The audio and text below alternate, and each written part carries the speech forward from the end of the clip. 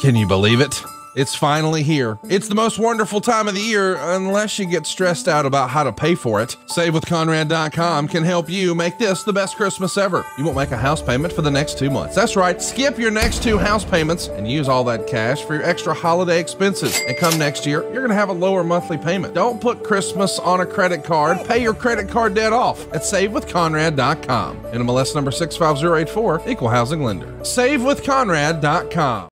December 28th will mark the 25th anniversary of Starrcade 97, the culmination of a year-long build where Sting would finally step back in the ring to face Hollywood Hulk Hogan for the WCW World Heavyweight Championship. The stage was set for a main event to become immortalized in wrestling history, and it did, but for all the wrong reasons. And for the first time in over 20 years on that 25th anniversary, Eric Bischoff and Nick Patrick will reunite to watch back and discuss what really happened that night at the MCI Center in Washington, D.C. Hosted by Conrad Thompson, a topic that led to one of the most heated exchanges in the history of 83 weeks. And now you're going to act like it's ludicrous that we might think that that's what happened here when you managed to fuck up the single biggest moment in the history of wrestling, and now 20 years later you get on here and lie through your fucking teeth and say it's because he wasn't tan.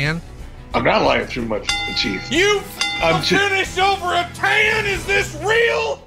Ad-Free Shows presents a premium watch-along event, The Fast Count, with Eric Bischoff and Nick Patrick, December 28th, 10 p.m. Eastern, immediately following AEW Dynamite. All $29 level members and higher are invited to join, and Top Guy members will be able to ask Eric and Nick questions about this controversial night in wrestling. No spray tan necessary. Sign up today and reserve your spot at adfreeshows.com. Hey, it's Conrad Thompson, and you're listening to Something to Wrestle with Bruce Prichard. Bruce, what's going on, man? How are you? Oh, shit. I even got the shirt today. Look there. Cool. Fucking A. I'm wonderful, man. It's the holiday season, Conrad. I'm feeling holidayful. Holiday. It is now, by God. By God, I'm holidayful. So just that's kind of like wonderful of a day inside the holiday. Christmas. Merry fucking Christmas. How's that? Hey, man, I'm for it. We're coming to you today, or folks are listening to this today on Christmas Eve's Eve. What's on the big agenda for you guys this weekend in the Prichard household? We're going to go, and Amber is working at Valentino's, and so we're going to go there for Christmas Eve dinner, and we're not doing anything, man, on Christmas Eve. We're just going to go out and eat as a family, and then we'll do a little Christmas morning. And I always forget, see, because we have like this Thanksgiving, Christmas, and New Year's breakfast thing with family. And 2 of them are Eggs Benedict, and 1 of them is lox and bagels. And I always forget if Christmas is lox and bagels or if it's New Year's. And so I'm kind of hoping we'll do Christmas breakfast, and then we'll go in and open up some presents, and then I'll go back to bed. I like it. And then when I wake up, everything better be down. Oh, really? You want the Christmas decoration down on Christmas Day? Well, I always say that. Last year, we pissed my wife off so much that she actually did it. It happens. You're still a heel in real life. I am a heel in real life. Yes, I don't just play one on TV. Well, we are going to talk about some of the most poorly played characters in wrestling history today. It's cause for celebration. I think one of our very first episodes, we talked about the old box of gimmicks. And now here we are 300 and some odd episodes later talking about the box of gimmicks, which may or may not have actually existed. There were some good ideas that came out of there, but not really all that fun to talk about. Let's poke some fun. Let's have some fun talking about the ideas that maybe were a little less than. Here's one that might actually predate you. Outback Jack. Of course, Crocodile Dundee first popped off in 1986 and became a box office hit. And a lot of times we want our wrestling to sort of mirror the things that are happening in pop culture. And Outback Jack is born after working in Stampede Wrestling. He's going to come to the WWF full-time in 1987.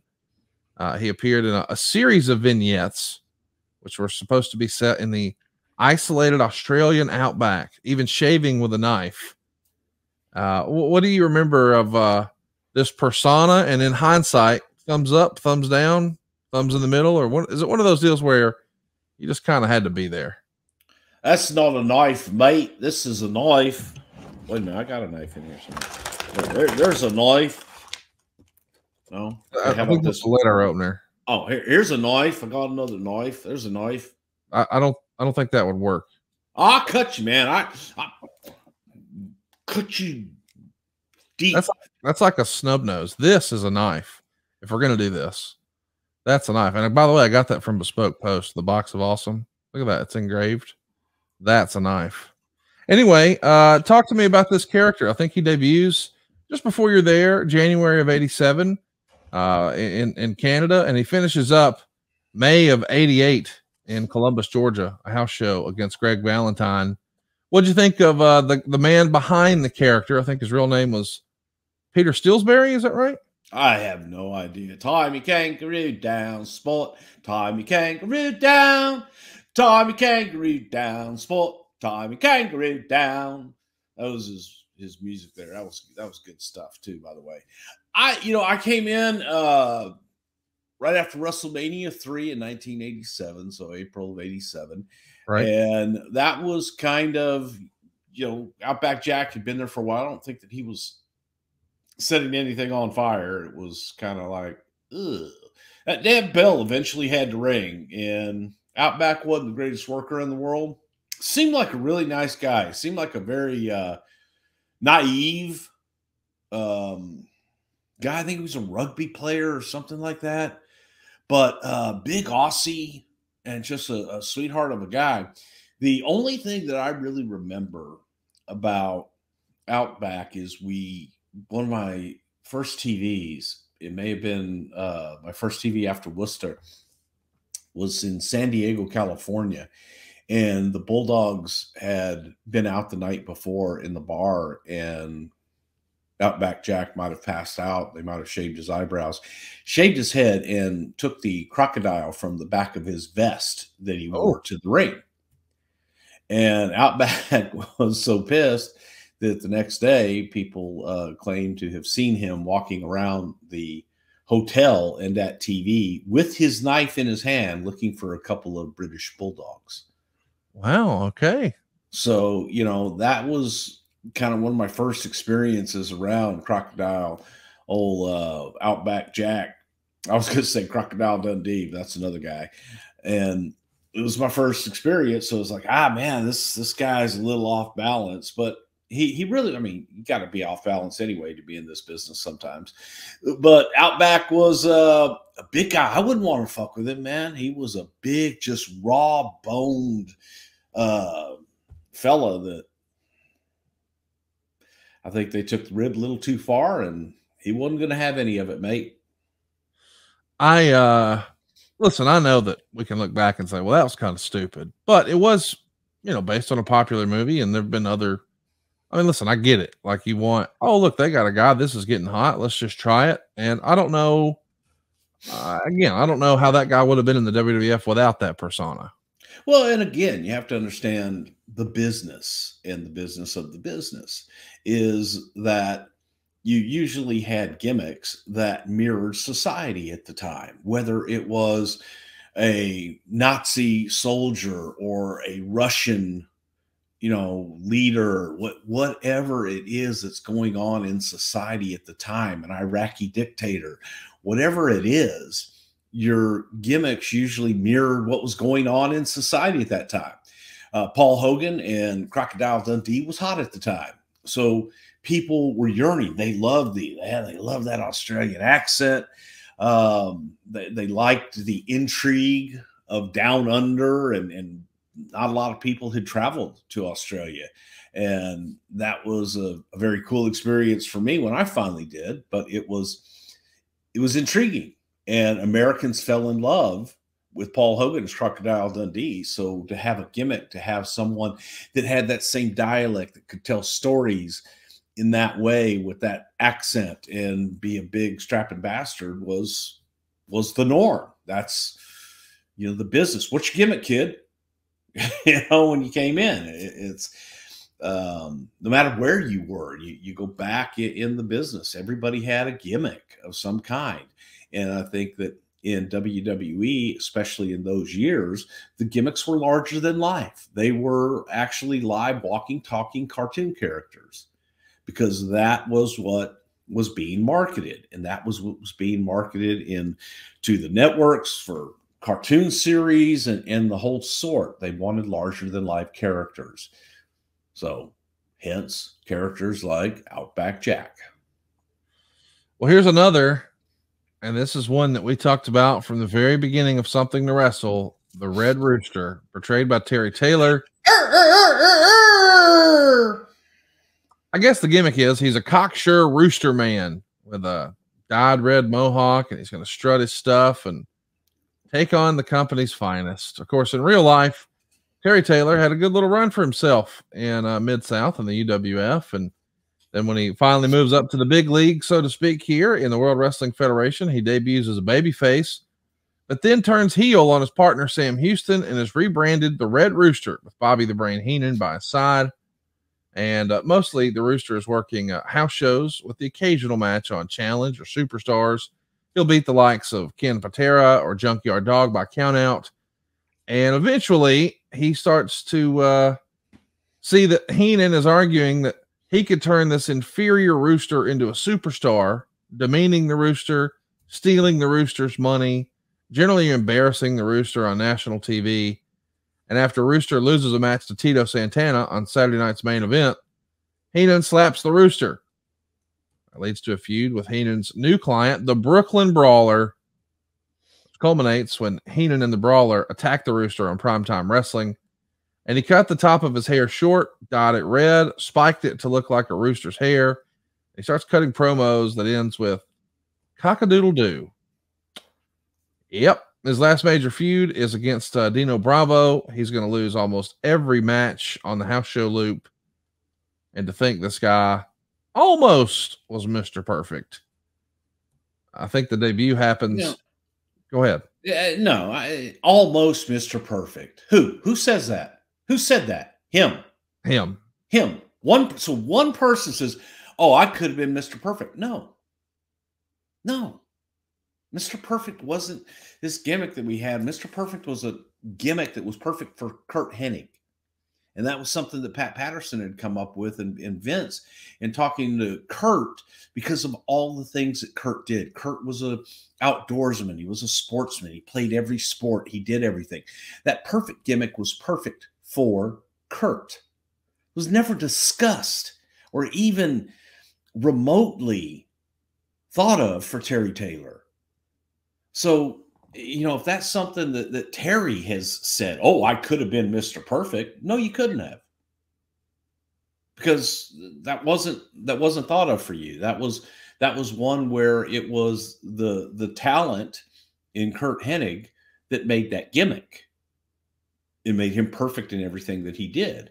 And frankly, I don't think Terry could have pulled that off.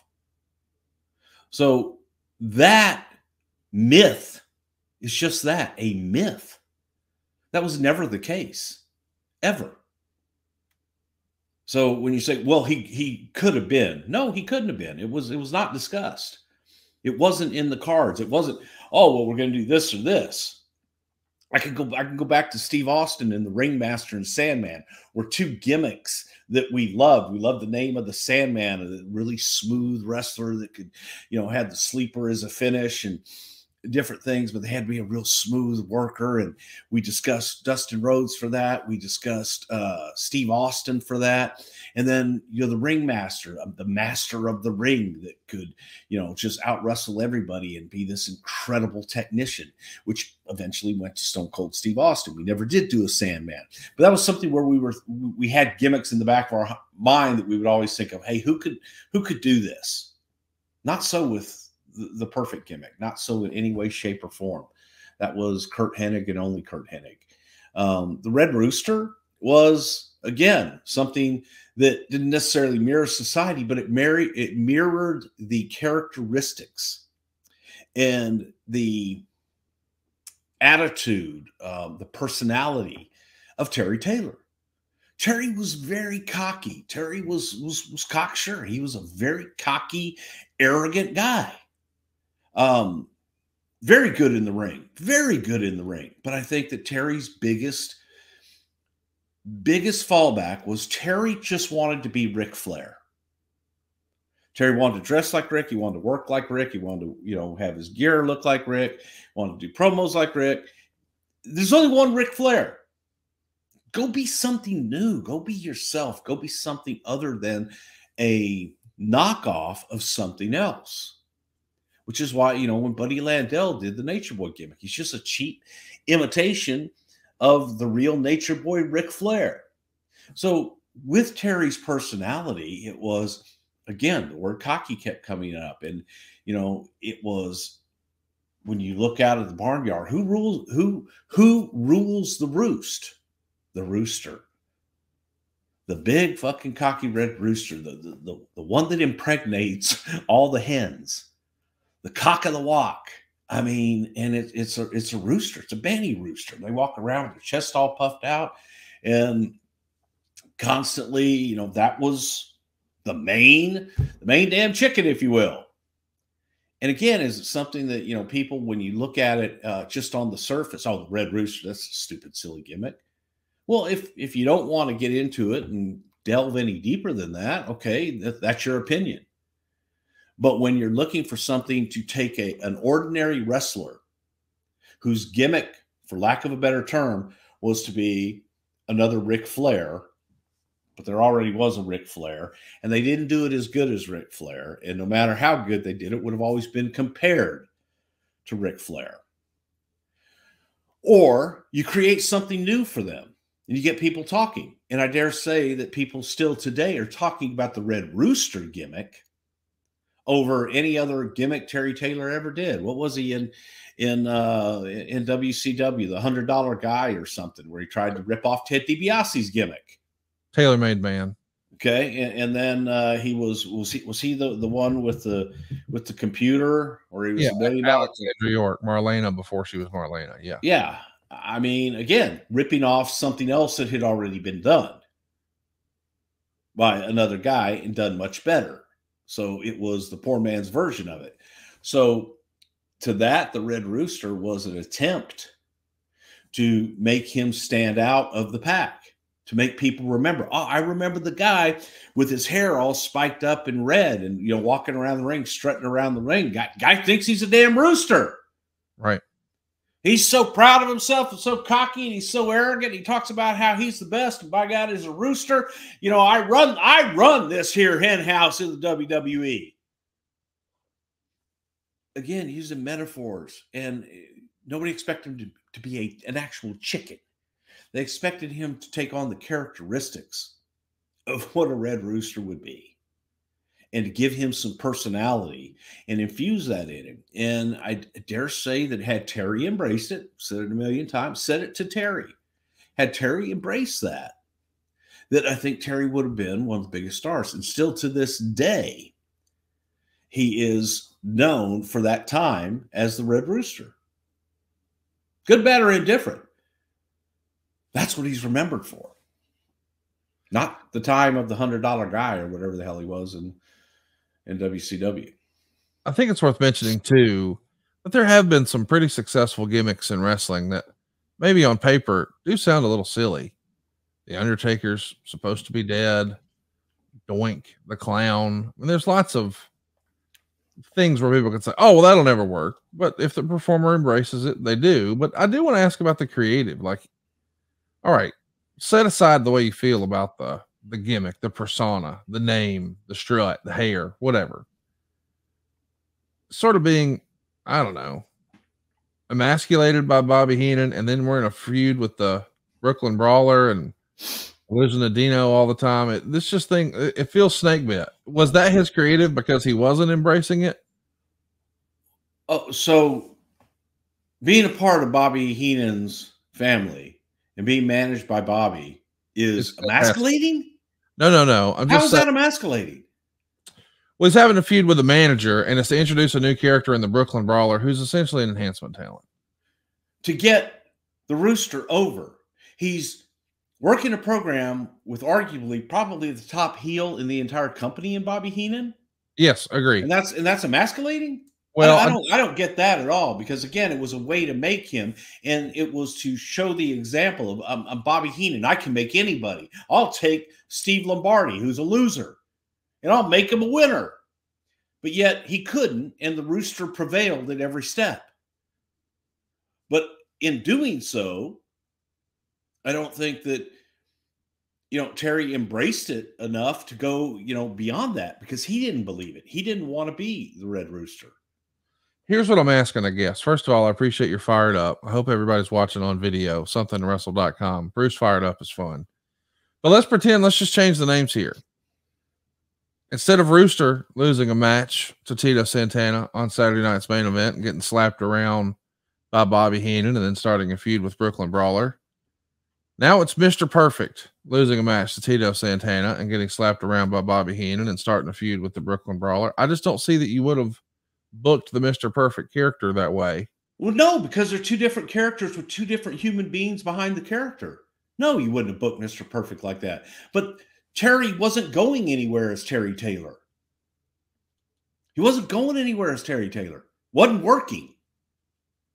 It was just another guy. We had to create something for him.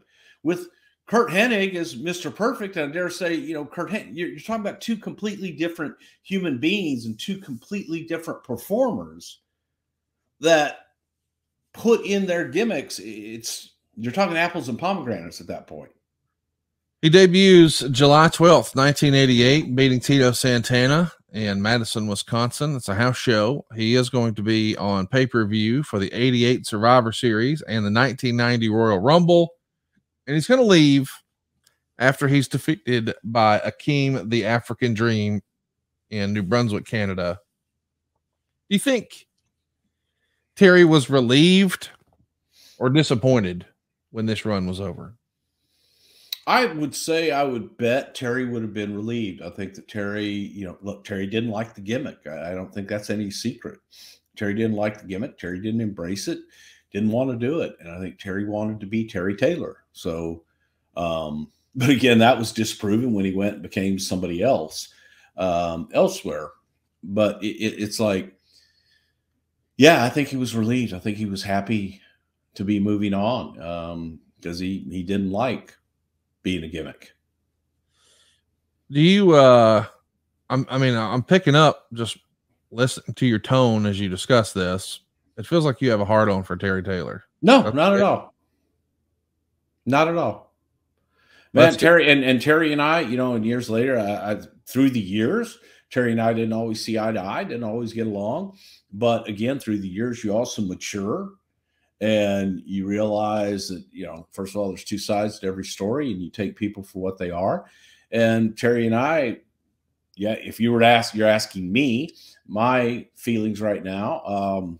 Man, I'm totally good with Terry Taylor. And I think that we've got a pretty good relationship right now. What time is it, Bruce? Nighttime. Take a look at your watch. Tell me what time it is. Yep, nighttime. Time to talk about Blue Chew. Maybe you don't have a hard on for the Red Rooster. Everybody's got a hard on. It's time for Blue Chew, damn it. God. Well, anytime is.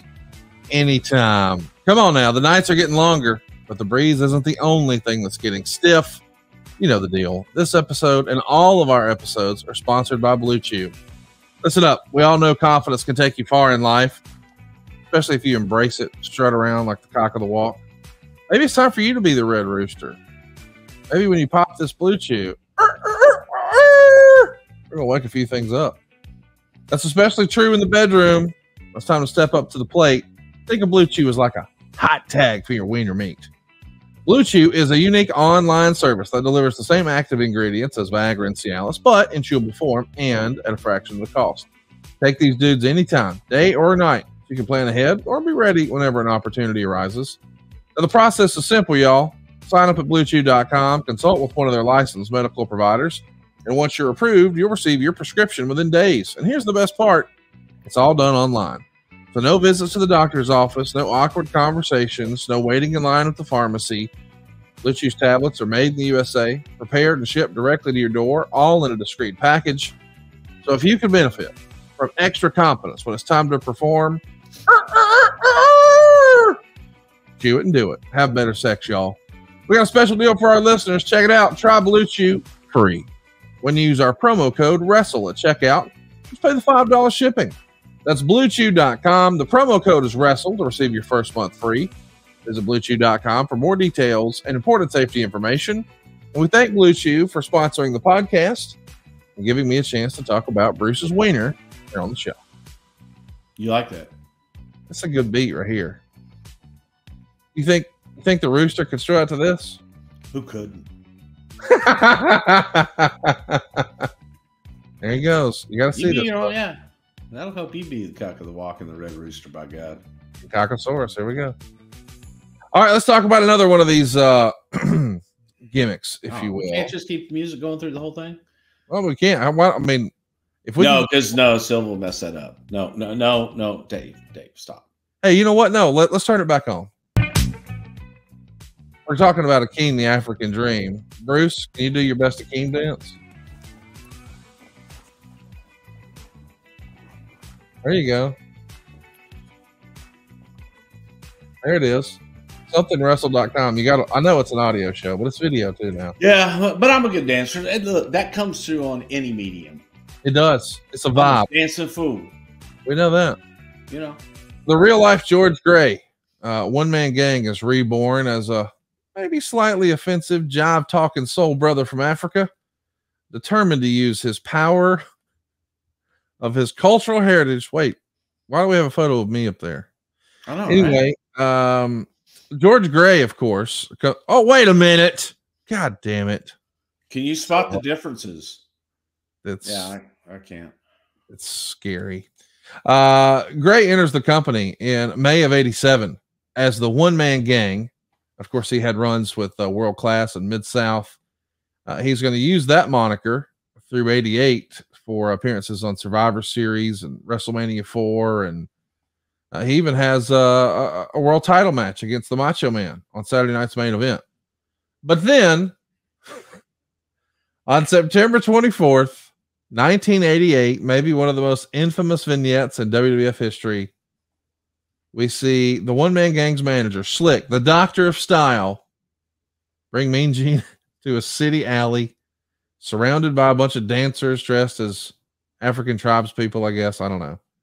And Slick is promising to shock the world.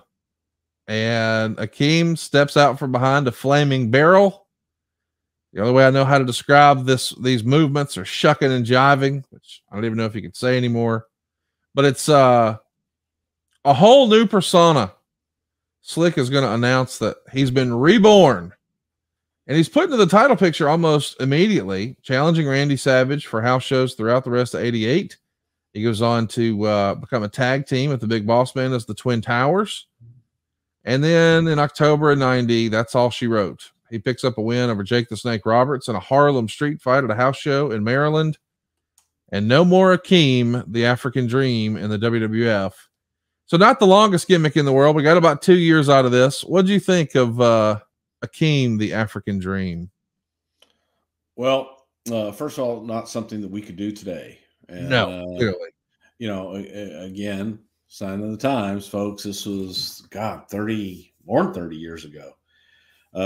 Long time ago, different era. But, you know, George Gray, very entertaining guy in the locker room. And I would compare George Gray to a Paul Bearer in the locker room on how he could cut promos on people, and just the wit and just funny, dry, without even trying to be funny. I remember going to Jamel's Steakhouse in Oklahoma City, and it was rare that we got any time to ever go out and have a nice meal at a decent restaurant. And we had a afternoon show, and so we had the evening off. We knew that we would be able to be out by whatever 5 or 6 o'clock, and we went to Jamel's, which was this really nice steakhouse. I thought it's still there in Oak City, and it was a Lebanese steakhouse. So it was myself, Eddie Gilbert, Keith the Libyan, and Carl Fergie in One Man Gang. So we get there, and part of the gimmick was that they bring out these appetizers. They bring out tabbouleh, and they bring out some other things, and then they bring out fried bologna, which is like, man, thick cut bologna, and it's just fried or barbecued bologna, and it's just thick cut, and it's good. I mean, it's, if you like fried bologna. I happen to like fried bologna, but everybody's like, "Oh, hey, man, the fried bologna, it's great." And everybody's like going crazy about the fried bologna. And George just takes a bite out and goes, "It's just bologna." But the way he said it, and it just kind of, we laughed for the rest of the dinner.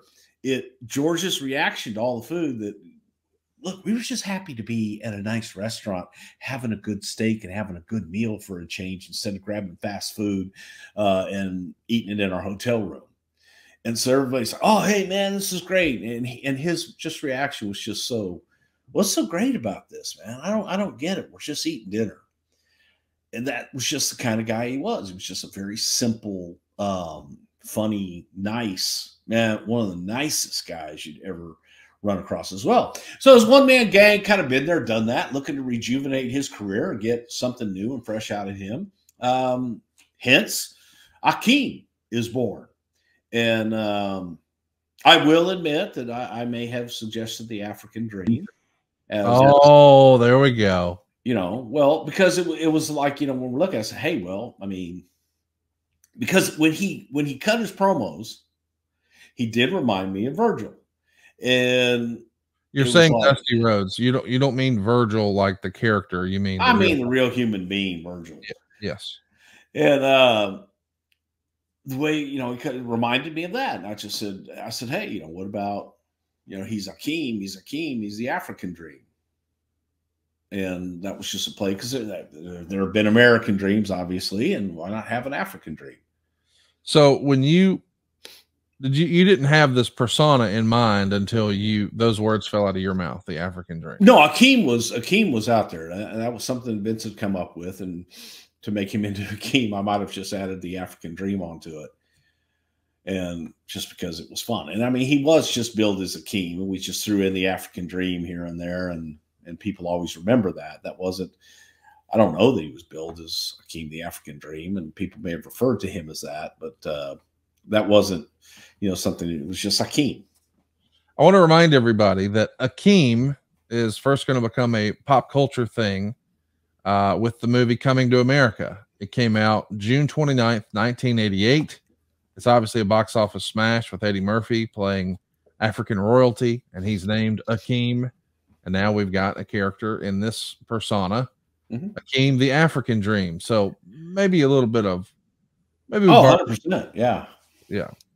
People understood that. And looking back, it's what, what's that transformation? And we're going through all this thing. Vince had this vision of doing this whole transformation ceremony and everything. And as we go on, and like, where can we do this? And we actually did it in an abandoned school in downtown Stamford. And in doing so, we got the school booked and had everything. And we had dancers to, do the dance and to do the tribal dance. And we wanted authentic, African tribal dancers, which we got. And they were from university or somewhere, but they were legit African tribal troupe. And they took their heritage very, very seriously, which I didn't want. I wanted somebody that understood, hey, guys, we're having fun with this. We're laying into the comedy. This is a parody. This is, something that is going to be crazy. And I'm warned night of. We're like getting ready to lay it out, and I'm getting ready to go over and speak to the choreographer. And this guy comes up and says, yeah, they're very serious about this. I don't think they're gonna buy what you want to do. And I said, well, I told you exactly what we wanted to do and to find me people to do that. I just needed dancers at this point. And so I go over and I meet with this young lady who's absolutely delightful. And she's one of those people, what they call her. And she's looking at me, and everything I'm saying, I'm thinking, oh boy, she hates this. And I explained what we're looking for. I said, what we're really looking for here is a traditional African tribal dance that turns into the California Raisins. And when I said that, she got the biggest shitting smile, grin on her face. And she's like, I get it. Now I get it. And she's like, we can definitely do that. And man, it was cold that night, and they're dressed, you know, no shirts, no tops or anything, and shorts and just flip-flops. And they were troopers. They were excellent, and completely understood, man, that when the reveal comes and we play the music and we play Jive Soul Bro, that we go into a tribal California raisin dance. And I bet it took her less than 5 minutes to come up and grasp that and do what we did, which was just fun. And they were awesome to work with. I love that the California Raisins is what triggered it. It's like, bam, okay, got it. Yeah. You know, then she was like, oh, okay, I get that. And it was, you know, yeah, it was a fun shoot. Just, you know, doing that kind of stuff with Gene, which was all tongue in cheek anyway, and Slick Pro. So it was a bunch of fun people, but there was a few minutes there where I was worried, going, oh man, you got me like legit, you know, people that take this very, very seriously and take their heritage very seriously, as they should. But now I don't know how they're going to dig this. And I explained the whole concept to her, man. She just stone-faced me the whole time until I got to, so then, yeah, but it was good. I thought it was a lot of fun. Again, not anything we could do today. I don't think that the sensitivity police would allow us to do anything like that. He had roughly a 2-year run here. Is that about all you could expect out of a character like this in reality? I think he could have probably had a longer run, but at the same time, I think George was kind of done with the road. Yeah, I mean, I've read in interviews, or maybe I've heard in interviews. I think the gist was he was gone a lot. The travel schedule was brutal. Yeah. And he felt like maybe the payoffs were dwindling, but that is sort of the standard in the business at the time. Business was starting to taper off a little bit in the fall of 1990.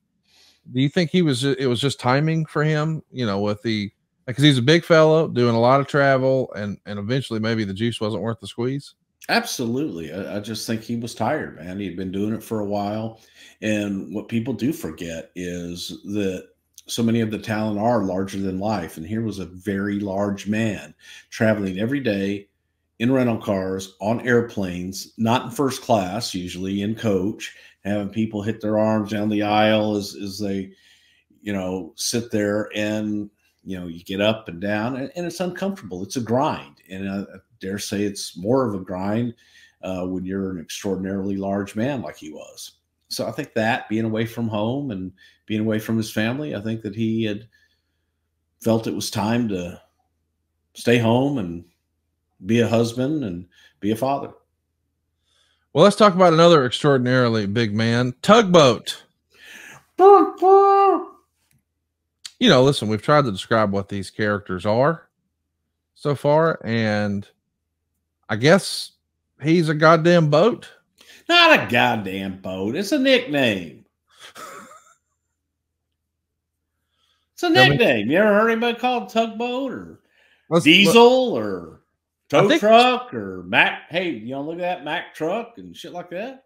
Before the real life Fred Ottman, Uncle Fred, before he's Shockmaster, he's brought in as Big Man Steel, or Big Steel Man with Slick. as his manager. Then he becomes Tugboat Tyler, then Tugboat Thomas, and eventually just Tugboat. Do you even remember Big Steel Man? I think it's Tugboat Taylor. Tugboat Taylor, I you don't think? know. I know we dropped whatever the hell last name was. I don't remember Steel Man at all. Well, if you're watching on video here, he's rocking a red striped shirt, white pants, a sailor's hat. Part of his gimmick, as you did. Do you want to show us what he did with the air horn? I mean, can you just visually show us? Yeah. Now, this was also during a time where Vince was experimenting with a writer to write some of the opens and write, some vignettes and lines for talent, things like this. And I would dare say this was some of the hokiest vignettes we ever did, because he's everything. The guy was a pun. All he did was puns. He didn't know. I mean, he spoke in puns. Everything was a pun. And so it's like, I'm midships and gonna throw the anchor down. And it was beyond hokey and not good. But, Fred did everything he could to make it happen. And there just wasn't that fire in Fred and Tugboat. And I don't think the audience was ready to get behind a little boat that pulled big ships. You feel bad for this one a little bit. I do, because I like Fred. He was just such a nice guy. Had narcolepsy too, so you'd be sitting there talking to him, and he'd be like, I don't think he had narcolepsy. My man had sleep apnea and was tired. What's narcolepsy? Isn't that where you just fall asleep? Yeah, I guess. Well, that's what he had. He fell asleep. I just got to hear the pitch. Like, do you pitch this idea to Vince McMahon? No. How does it happen? I just can't imagine somebody says, "What if?" and they do that routine you did with the and all that horse shit, and somebody's like, "God damn it, that's it." Well, it was Vince's idea. I mean, it was Vince's idea because he was so damn big and so powerful, just in general, that you could see. Again, you look at him, and Tugboat would be a great name for him. I think dressing him up, in the little sailor outfit was, again, you're making larger than life cartoon characters. I think the outfit was a little, hokey, a little funny.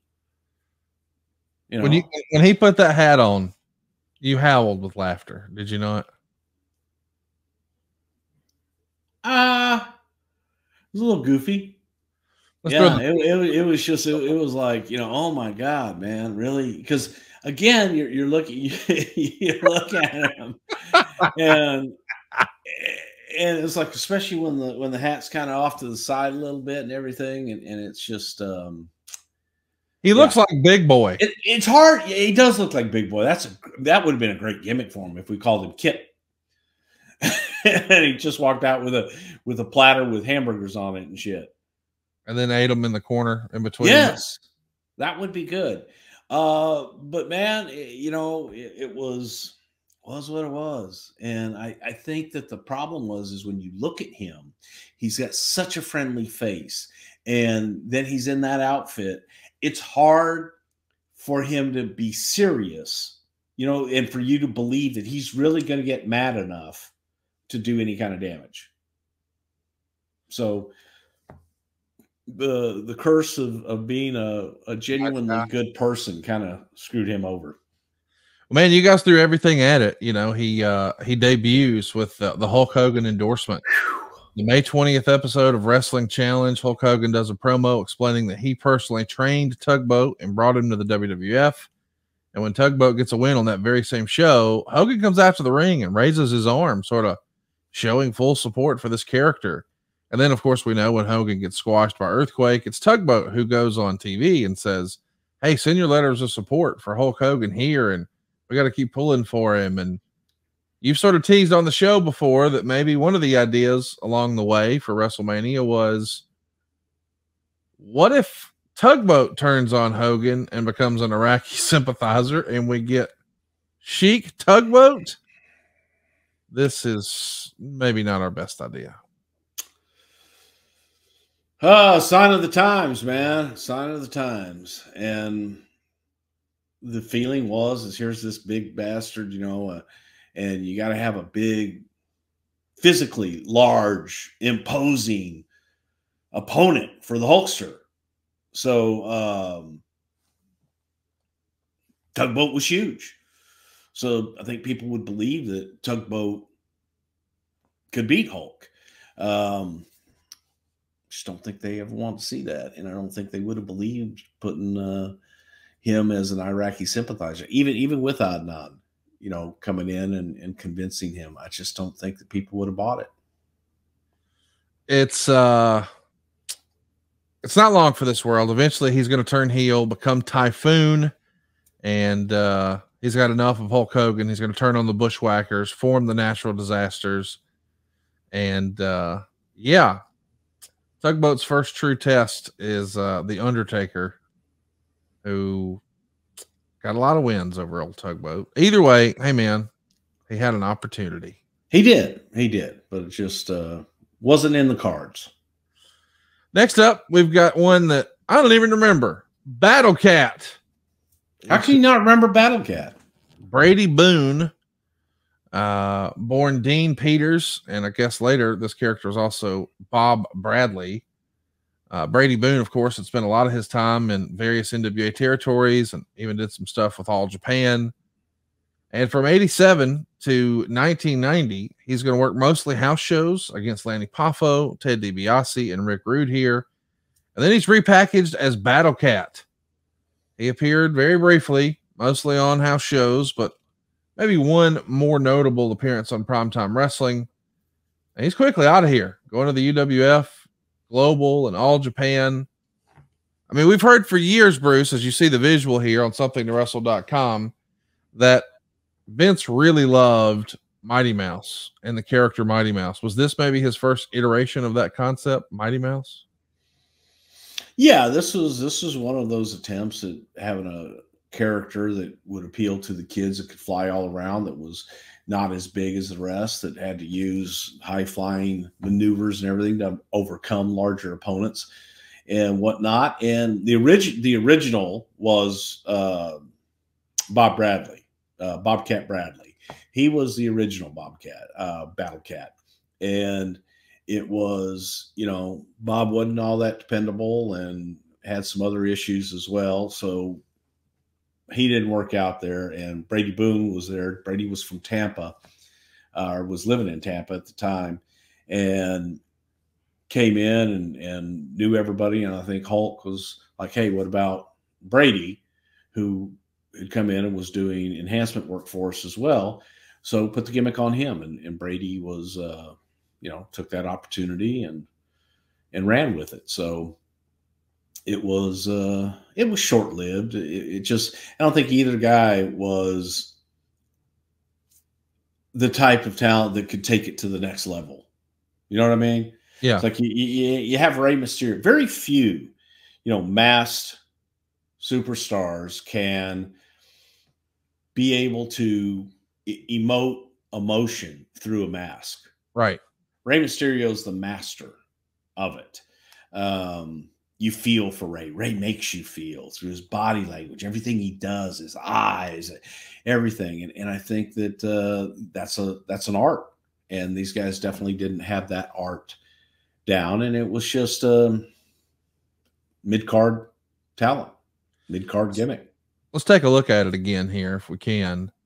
I'm curious, when you see this, Bruce, do you think of not only Mighty Mouse, but maybe you don't even remember this show, Thundercats? When I was a kid, man, Thundercats, I think, was around in the mid-'80s, maybe through 89. I just looked it up, 85 to 89. It feels like it's borrowing from that. And as we've mentioned, a lot of these ideas are sort of based in pop culture. Was there maybe a Thundercat influence for Battle Cat? It might have been in the design. I have no idea. I don't remember Thundercats. Not your idea, though. No. What about this next one? This is an idea that, well, we've talked about it before, but I I don't know how it came to be. The gobbledygooker. It's going to be something hatched out of a fucking egg. Yeah, I love when you say it like that.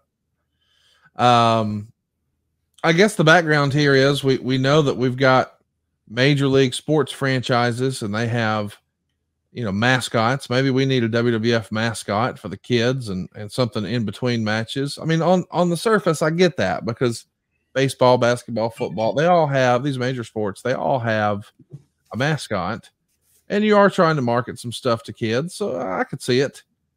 But Hector Guerrero, maybe you guys didn't think that he could, quote unquote, get over on his own. Do you think there was an alternate universe where Hector Guerrero wrestles matches as Gobbledygooker, or would it at best have been silly stuff with like Mean Gene or Harvey Whippleman or whatever? No, Gobbledygooker was never meant to be a wrestler, ever. The Gobbledygooker was going to be a mascot. And the Gobbledygooker would be the WWE mascot that you could go to every live event. There would be a Gobbledygooker there. It could be out in the crowd and taking pictures with kids. And at a certain time, and go in and do a little routine in the ring with people. And then Hector Guerrero would work on the live events as El Bandito. Talk to me about, the maybe I misspoke. I'm not trying to say they're going to have competitive matches, but don't you think there would have been skits like, we see physicality with the mascots where they're going to beat up rival mascots or whatever.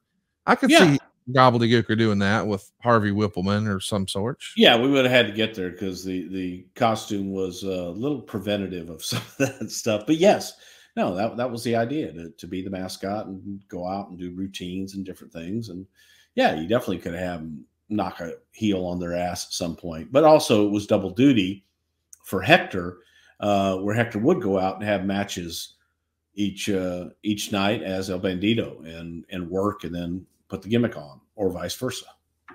Maybe he was thinking it was, time for a change. And if you're thinking it's time for a change, we want to tell you about Lucy. Here's the deal, boys and girls. Lots of people choose to use nicotine, but there is a right way and a wrong way to do it. Now, not everyone uses nicotine, but if you do, you'll want to listen up. Get ready. This is an ad for Lucy Breakers. If you're one of the millions of adults who use nicotine, you know that not all products are the same. And there's one new product that stands above the rest. Lucy Breakers are the only nicotine pouch that gives you a blast of flavor from the first moment to the last. Each pouch contains a capsule that you break open to release a rush of flavor that doesn't fade away like those other pouches. The ones that rhyme with thin. And they come in so many flavors: mint, berry, citrus, mango, even espresso.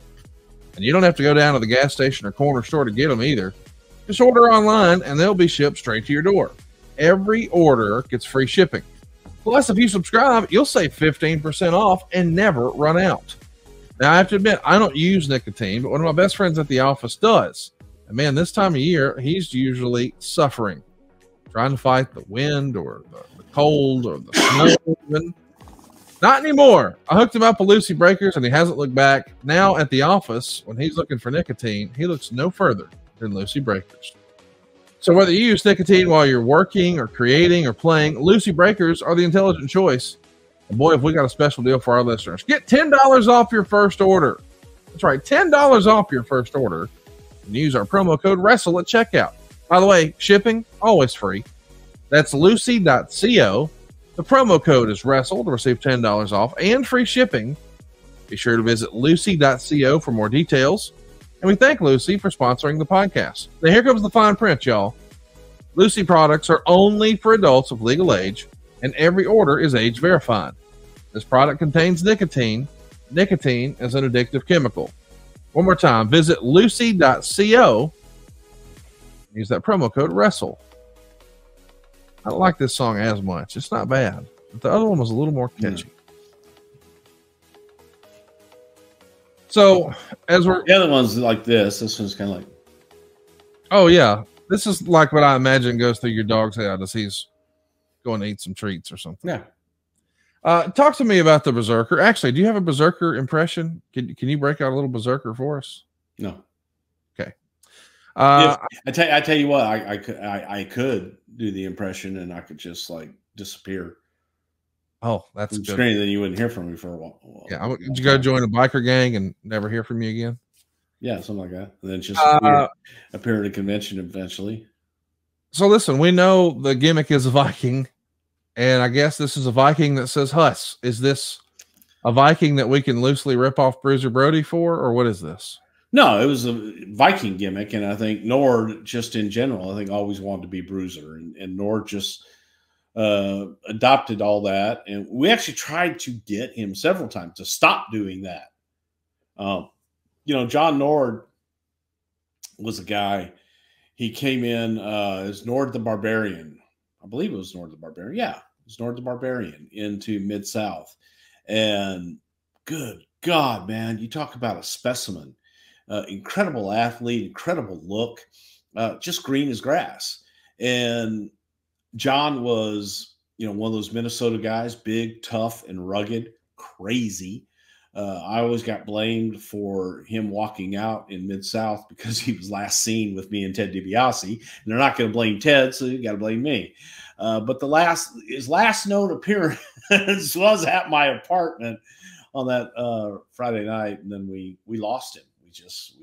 He never showed up again for a long, long time, and then we brought him in here as the Berserker. But it was a Viking gimmick, an old world, Norway Viking heritage gimmick, and he just tried to adapt all the stuff of Brody and kind of as a tribute to Brody, and did all of his mannerisms and what have you. And I think that in many ways, I think that hurt him, because those that knew Brody would compare to Brody, and he wasn't Bruiser Brody. He needed to be Nord. And I do think that he was talented enough that he could have gone a long way. I could have seen him in programs with, Hulk and Savage and, any top babyface we had, because he was believable. 6'8", a monster, trained by Eddie Sharkey. He's going to go by the Barbarian, Nord the Barbarian. He's even going to team with Bruiser Brody at different points in his career. He'd work against the Von Erichs, work in the Pacific Northwest. But here, as we see, if you're watching over at somethingtowrestle.com, he's put with Mr. Fuji. And I guess by this point, Bruiser Brody is no longer with us. Maybe he's doing this gimmick and persona as a tribute, but he's almost a clumsy and cartoonish Viking. I don't know. How many Vikings do you know? Just a few. Okay. He's holding his wrist. He's licking his hand. He's shouting Huss. He's crossing his eyes. He's falling flat on his back. He even used to bring a sword to the ring and once and stab the canvas. Was there a bigger upside for this? I mean, you sort of said you could see him with this guy or that guy. Why didn't that happen? Is it because he was just because John was crazy. John still is crazy, I imagine. I haven't seen him in years, but lovable guy. But just, you know what? He lived life, man. He lived life to the fullest and didn't always take things as seriously as he probably should have, and wasn't reliable. And he was one of those guys that went on the European tour and didn't come back. So yeah, that was kind of that. To me, I was like, at least I wasn't on the tour, so they could blame me. But that was his MO. So he wasn't really reliable. So it's kind of hard to get behind somebody like that. They've got to prove themselves, and just when they get to that point of, hey, this could be next, then doesn't work. You sort of said before that there were certain guys that you ran across in wrestling who were sort of scared of success. Maybe you've used different phrasing, but that's certainly the implication. In July of 92, our man, the Berserker, wins a 40-man battle royal on Primetime Wrestling and is going to get a shot to challenge Bret Hart for the WWF Championship that November. But before we get there, after he won that one in July of 92, as we all know, in August of 92, he just disappears after SummerSlam 92. But he does get brought back. It's not like that's when he's fired. He gets that match against Bret Hart in November, and his final appearance is in February the following year, February of 1993. He's going to appear one last time in a battle royal on Monday Night Raw, and that's all she wrote. he's one of those characters, man. You just think about the size and the opportunities with a Hogan. Yeah, I get it. He could have been a much bigger deal. Yeah, and unfortunately, sometimes talent are their own worst enemies, and in this case, I think John was his own worst enemy in that regard. But he's been successful. He's got a car business in, I believe, Minneapolis. Does some extremely entertaining commercials. You check those out if you can. Nord Autos. It's hey, got no credit? We don't care. You got no money? We don't care. You don't make your payment on time? We care. Just good, fun stuff. And he's a hardworking guy. So, I mean, he's one of those people that will always survive, but you have to think, what could have been with him. Got no credit? We don't care. No down payment? We still don't care. Don't make your payment.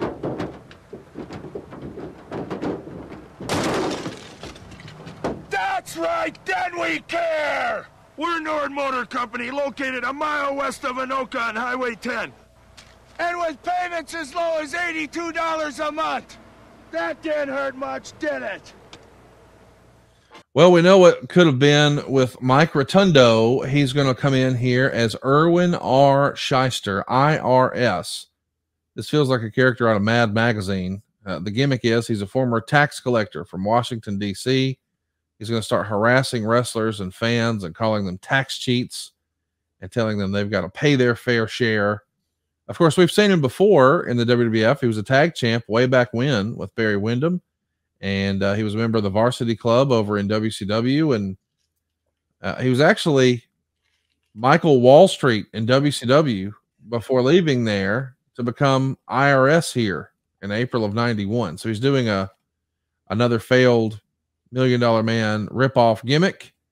And then he comes into this promotion, and man, what do you know? He starts teaming with the real $1 Million Man. He's pushed as a major heel, and he actually goes the third longest in the '92 Rumble, behind only Flair and Piper. But I guess maybe the highlight is him teaming with Ted DiBiase. They become Money Inc., even work a WrestleMania match against Hulk Hogan and Brutus Beefcake, which is a big deal, and becomes a part of the $1 Million Corporation, and even gets to wrestle The Undertaker at the '95 Royal Rumble, which we've sort of joked about on the show before, was death and taxes if they ever became a tag team. These days, we know he's working behind the scenes in wrestling, but this gimmick, this persona, IRS, a little too hokey, a little too cute, or did you like it? Loved it. It's great. You got a guy named Irwin R. Shyster who works for the Internal Revenue Service. So, great name. Great name, great gimmick, and that's something everybody hates the IRS. Yes. Do you like the IRS? Is it like the evil dentist gimmick? Isaac Yankem, the evil dentist. Everybody hates the dentist. Yeah. Yeah. I mean, it's kind of the same line of thinking, right? Yeah. But I think that Mike was able to pull off Irwin R. Shyster a little better, had more experience and a little bit more poise at this point in his career versus Glenn at that point in his career for the dentist. So Irwin R. Shyster, tremendous gimmick. Oh my God, everybody hates the IRS. And then you see a guy who's standing up there looking like he looked, telling you to pay your taxes. Everybody hates that. Everybody hates that. Not just April 15th each year. You hate that all year long. And then to have some guy shoving it down your throat and be able to back up his words. And that was the thing, Mike Rotunda, double tough in real life, man. Unbelievable, accomplished wrestler, amateur wrestler, but also tremendous in the ring. And he got the entertainment side of everything. And you couldn't see through anything that Rotunda did. So, yes, man, Mike was fabulous in his role as IRS. And I thought that the gimmick was great, and I thought that he pulled it off well, and it's one of those that everyone still remembers. Well, and what's great about it is I think we both agree that Mike was a very good in-ring wrestler, but he hasn't necessarily wowed us on the microphone or with his personality or his character work before he becomes IRS. But once he's IRS, I do feel like that's where he's most remembered, much like you made the point about Terry Taylor. think when people think of Mike Rotundo, more often than not, they think about the IRS character. And it debuts right before you leave, I believe, in April of 91.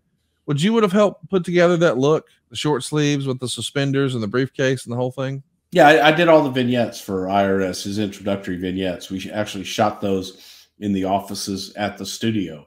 And I shot all of those. And then, by God, I was gone shortly thereafter. But I think that, again, this was a great example, as you just said, of a talent that embraced the gimmick. Yes. And he could say, oh, I'm Mike Rotunda, I'm Shooter Boy, I'm this, I'm that. And instead, he looked at the idea, and I think people could say, oh, that's a silly gimmick, IRS. Well, no, it's not. If you embrace it and you become IRS. He became Irwin R. Shyster, and he believed it, so you believed it. And that's the art, man. That's what makes the difference. So Rotunda got that and was very entertaining being Irwin R. Shyster. And you believed him. So to me, I thought the gimmick was great. And it's one of those that will live on in infamy. I love the look, short sleeve with a tie and suspenders and a briefcase and those little reading glasses. Like, everything about it feels like, hey, I don't know what it is, but I don't like that guy. Easy to hate. Very easy to hate, but something that's easy to love. Oh, I know what's easy to love. You want to know what's easy to love? What's that? Smooth balls. Yes, sir. Come on, fellas. This episode of Something to Wrestle is brought to you by our favorite producers of ball hair trimmers. Of course, we're talking about Manscaped. The global leaders in below-the-waist grooming are leaving 2022 with brand new products. The Preserve Cologne and Preserve Body Wash. 2023 is the year to up your hygiene game and smell amazing. And Manscaped wants to help you with this special offer. Go to manscaped.com/STW for 20% off and free shipping. Take the leap into the new year and join the 7 million men who already trust Manscaped. Now, 2023 is on its way, and the last thing you want is to be the guy with pubes getting in the way of making it your best year yet. Manscaped's Lawnmower 4.0 is the leader of the Performance Package 4.0, or as we call it, the perfect package for your package. See, this new year, we want you to shave the loose pines off your wood with the best tool for the job, the Signature Lawnmower 4.0. Maybe you're having trouble dealing with the wild weeds in your nose and ears. Well, Manscaped's got you covered. I love the Weed Whacker. You will too. I use it all the time. I'm actually sleeping better. I think that might actually have something to do with it. Not kidding. I also think confidence is going to be king in 2023. You know what I'm confident about? You're going to smell like $1 million if you check out Manscaped's brand new Preserve Body Wash and the Preserve Cologne. You're going to feel clean. You're going to feel good. You're going to smell good. And it's going to check all your boxes, you see. We're talking about a daily grooming routine, but in the shower. The body wash has this light, woodsy scent. It's infused with aloe vera and sea salt, too, so it's going to keep you feeling nice and clean and moisturized. But the cologne, much like the body wash, has that same light and woodsy scent, too. So you're going to feel like you've answered the call of the wild. It's going to leave you smelling like a man that was forged from the earth. By the way, these products are cruelty-free, dye-free, paraben-free, and vegan. So you know you're in the right hands and smelling good, too. Go to manscaped.com/STW. Get yourself 20% off, plus free shipping. Y'all, 2023 is on its way. The woods are here and smelling amazing. You ready to jump in? Join me with Manscaped? Get 20% off and free shipping by going to manscaped.com/STW. That's 20% off with free shipping by going to manscaped.com/STW. Bruce, Happy New Year to your balls. God bless America. Merry Christmas and smooth balls for the new year. This is ball cutting music right here. Somebody needed their balls cut for Skinner. Steve Kern is going to play an alligator hunter. I guess he's from the Florida Everglades. Originally portrayed as a generally nasty individual, always chewing on tobacco and sometimes even spitting it on his opponents. He carries an alligator claw to the ring with him. He'll even sometimes use it as a weapon against his opponents. And I guess we should remind everybody that I was first made aware of him with teaming with Stan Lane and the Fabulous Ones. And maybe that's still his claim to fame, but boy, Skinner was a national brand here. He debuts in the summer of 91. He gets a big opportunity against Bret Hart at Tuesday in Texas in an Intercontinental title match. And of course he loses. He does get a chance to put over Owen Hart at WrestleMania 8. He's going to work with Randy Savage for the title on Primetime Wrestling in June of 92. And one of his last appearances was in the Rumble in 93. And eventually he's going to get a chance to be Doink until he's out of there in 93. And we know he's done a bunch with and around the WWE since behind the scenes. But this Skinner persona, I know you weren't there necessarily when it debuts, but what did you think of it? I thought it was great. And this is a perfect example of taking someone for who they truly are and blowing it up and turning the volume up to 100, because Steve Kern was an alligator hunter. That's what he does. Still to this day, Steve will go out and hunt alligators, get permits from the state when they have open season on the gators, and you can get, so many gators per permit and everything. And that's what Steve did. So he did in his spare time, as we did for fun. And he's Skinner, So this was just taking the real life person, turning the volume up, and presenting him as a character, a larger than life character. It wasn't a departure at all for who the real human being Steve Kern was at all. And it wasn't much of a gimmick, because it just was Steve being Steve on character on television with a different name. So that one was easy. That's to me a no-brainer. Well, I don't know if this next one's a no-brainer. The Repo Man. I wasn't there. I wasn't even there. How does this get greenlit, do you think? I mean, I understand, like you said, everybody hates the IRS. Okay, all right. Everybody hates the Repo Man. I get that, but I mean, after the smashing success, pardon the pun, he had as one half of Demolition, this is maybe the worst follow-up act of all time. Oh, bullshit. You telling me that Blacktop Bully and the Golfer are better than Repo Man? Well, listen, it was all downhill after Smash. Can we agree? I liked him. I liked him as Crusher Darso. Well, that was before. Khrushchev, whatever the hell he was. Khrushchev was first. Khrushchev, well, yeah, that was to me the top for him. You like that better than Smash? I like Smash too. I love Smash. Okay, they're equal. Repo Man sucked, though. Can we agree? Repo Man was entertaining. It was entertaining. You got to admit. And again, I wasn't there for much of anything of Repo Man, but I love Barry. It was a fun gimmick. I mean, it was stupid. Hey, it's the Repo Man. He goes and he repossess the car. He take your watch and whatever if you don't pay. When you take a look at this character, it looks like it's a dude in a Zorro mask with tire tracks on That's so you don't know who it is. Well, but at the same time, his persona, like his mannerisms, feel like the Riddler. Like maybe his inspiration was if Zorro and the Riddler had a baby who needed a real job. I don't know. It's weird. A little bit. I mean, yeah, it was just a stretch. It was, that one didn't have longevity written over it at all. Yeah. Listen, the vignettes air November 9th on Primetime Wrestling.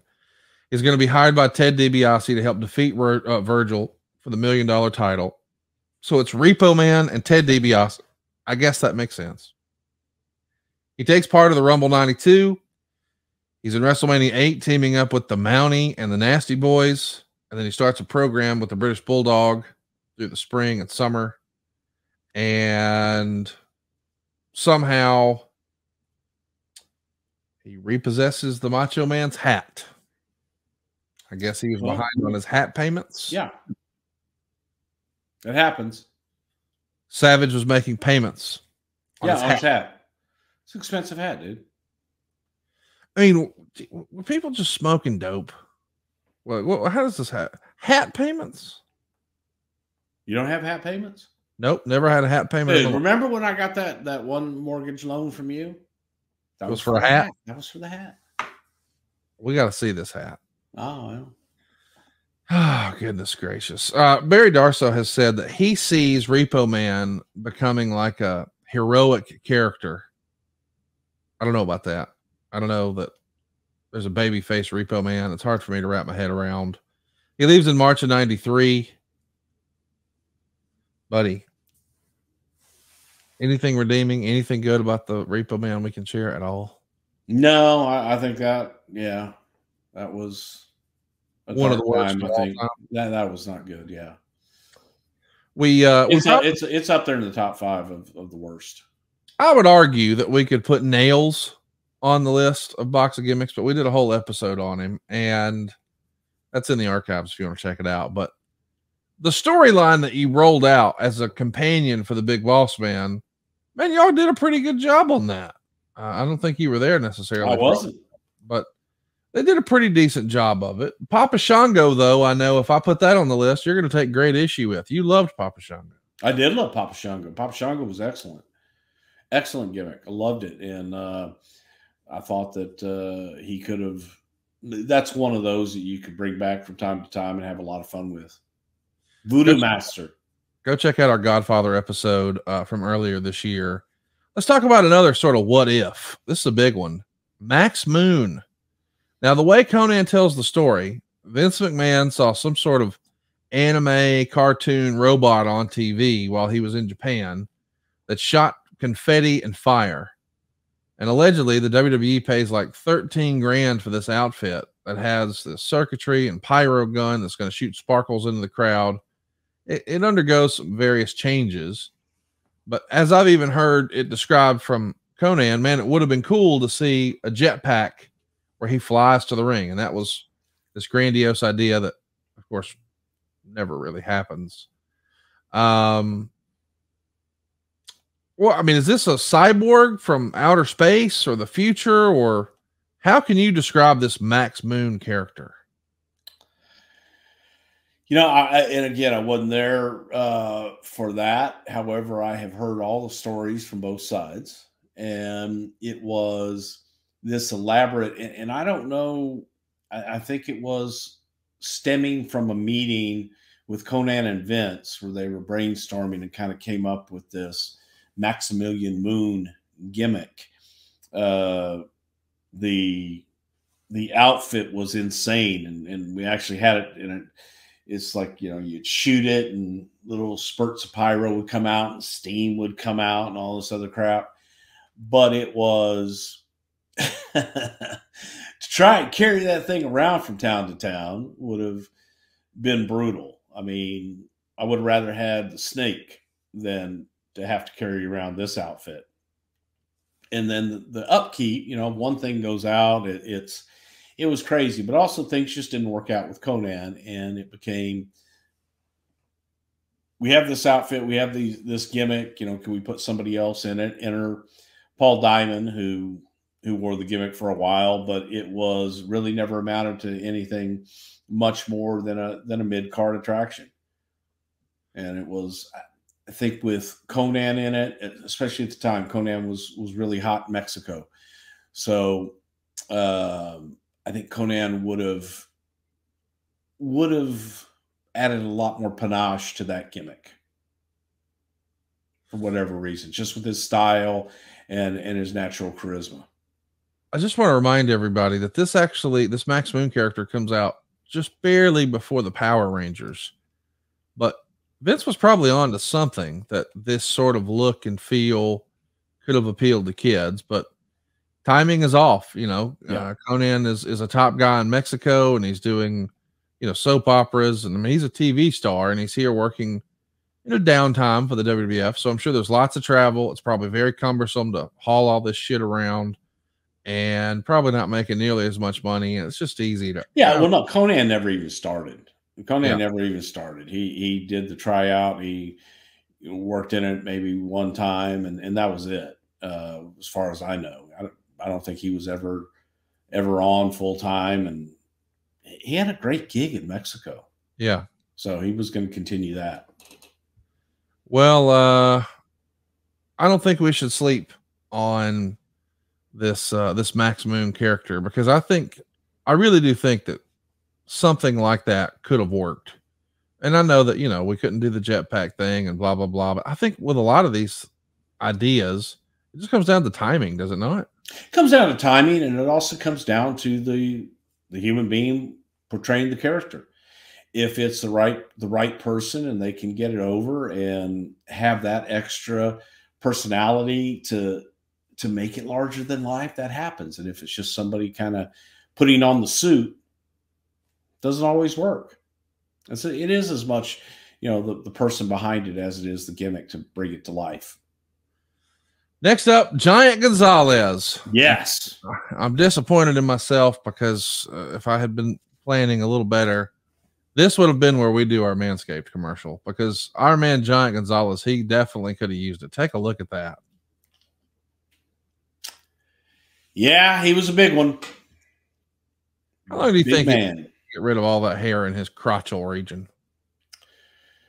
Well, probably 2 batteries, huh? I mean, if you're a giant, it's going to grow right back. Oh, the giants grow crotchal hair faster? Yes. Oh, that's a known fact. Oh, I didn't know that. Yeah. I mean, Ric Flair told me that he thought Andre the Giant had 2 rows of teeth. So I could see how maybe there was another thing we didn't know, which is he did. He has as many teeth as a shark. Great white. How many shark teeth are there? Oh, a lot. Teeth? A lot. Okay. Well, a great white has as many teeth as Andre the Giant. That's right. Same. Yeah. So the gimmick here for Giant Gonzalez, let's throw it back up there, Silva. You can take a look at this at somethingtowrestle.com. You can see as he's standing next to downtown Bruno there, quite the size difference. The former Elegante here is now a dude in a bodysuit that makes him look more muscular than he really is. And he's got airbrushed muscles and bushy hair on his shoulders and his calves and his hips and his no area. Yeah, nearly an 8-foot tall fella here. He's going to debut at the Rumble in 1993. And I guess he's got to be one of the odds, or the Undertaker's got to be one of the odds-on favorites to win that. But instead, Giant Gonzalez eliminates him, and that leads to a WrestleMania 9 match where he would use chloroform and be disqualified against the Undertaker. And I think there was even an angle shot between him and Hulk Hogan on the return tour. He turns babyface after Taker beats him at SummerSlam, and his last appearance is a 20-man battle royal on Monday Night Raw for the vacant IC title. Based on everything I've heard from everyone, George was a nice man, but this was a bad idea. George was a very nice man. Very nice. Very naive, did not understand the business. I think Ted Turner was just trying to get his money out of him because he brought him over from Argentina to play for his basketball team in Atlanta. And that didn't work out. Well, I'll make him a wrestler. That didn't work out. So Vince, I'll make a giant. That didn't work out. And look, he was damn near 8 feet tall. Yeah. He spoke Spanish. He was an interesting, had an interesting story, as a kid growing up and getting out of Argentina to play basketball and what have you. That's a pretty cool life story. But that damn bell had to ring at some point, and he just did not have a feel, did not have any instinctive ability to understand what to do in the ring. And try as you may, he wasn't going to get it. And is an attraction for people to come and look up at and go, oh my God, he's huge. That's kind of where it ends. I'll tell you a story about Jorge. As we were at, I believe we were in LA, and we had flown in together. It was Vince and Pat. Actually, shit, no, I take it back. We come back from LA into JFK.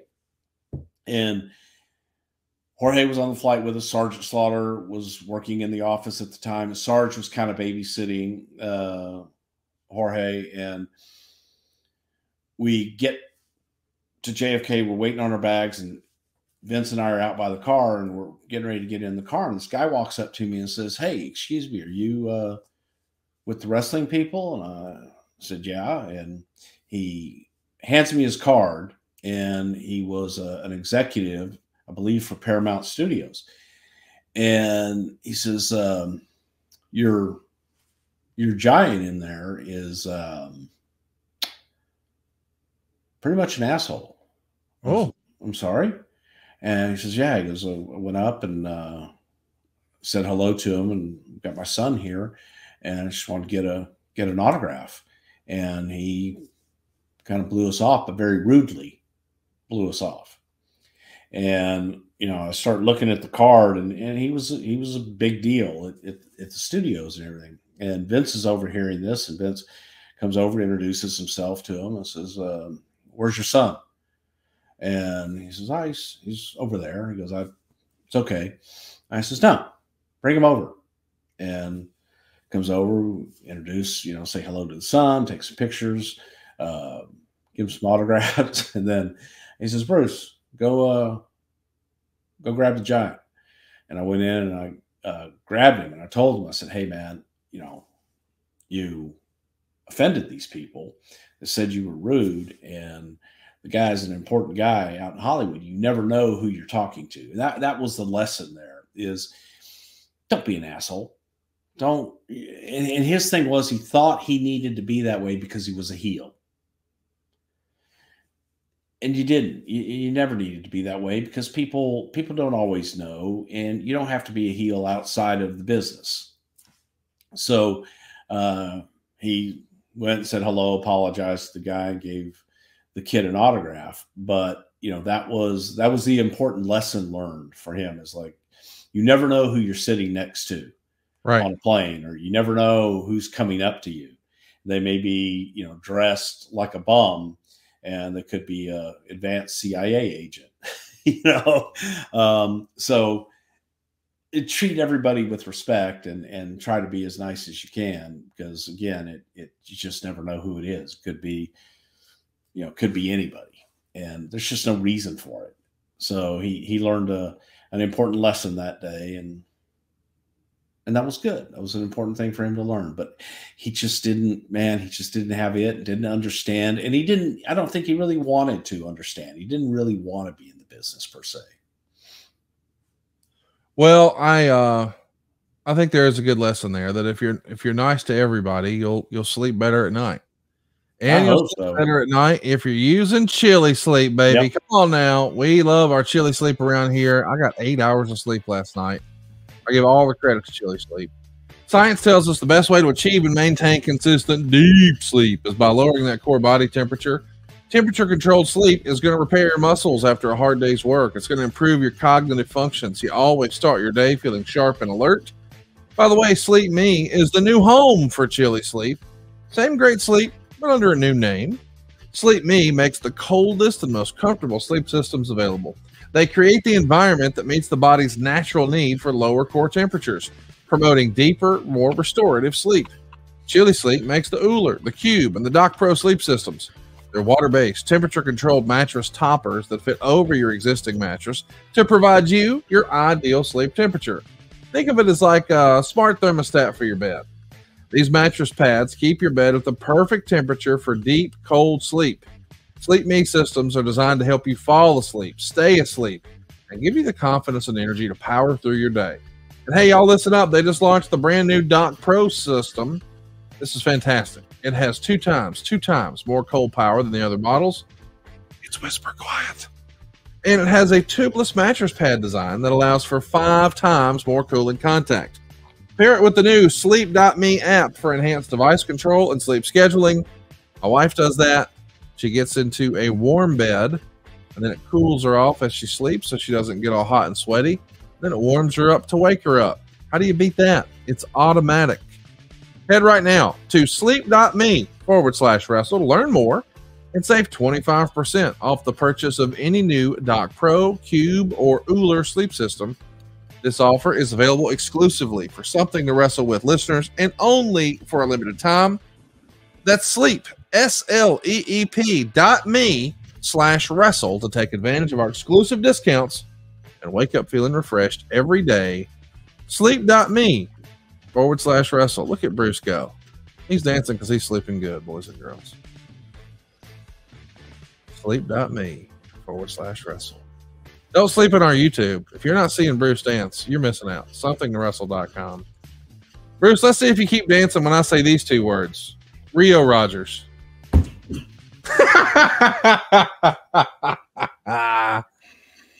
Let me describe the gimmick. Number one all-time worst gimmicks ever. Really? Yeah. So it's like a Dusty Rhodes parody. Shitty as the person that came up with it. But go ahead.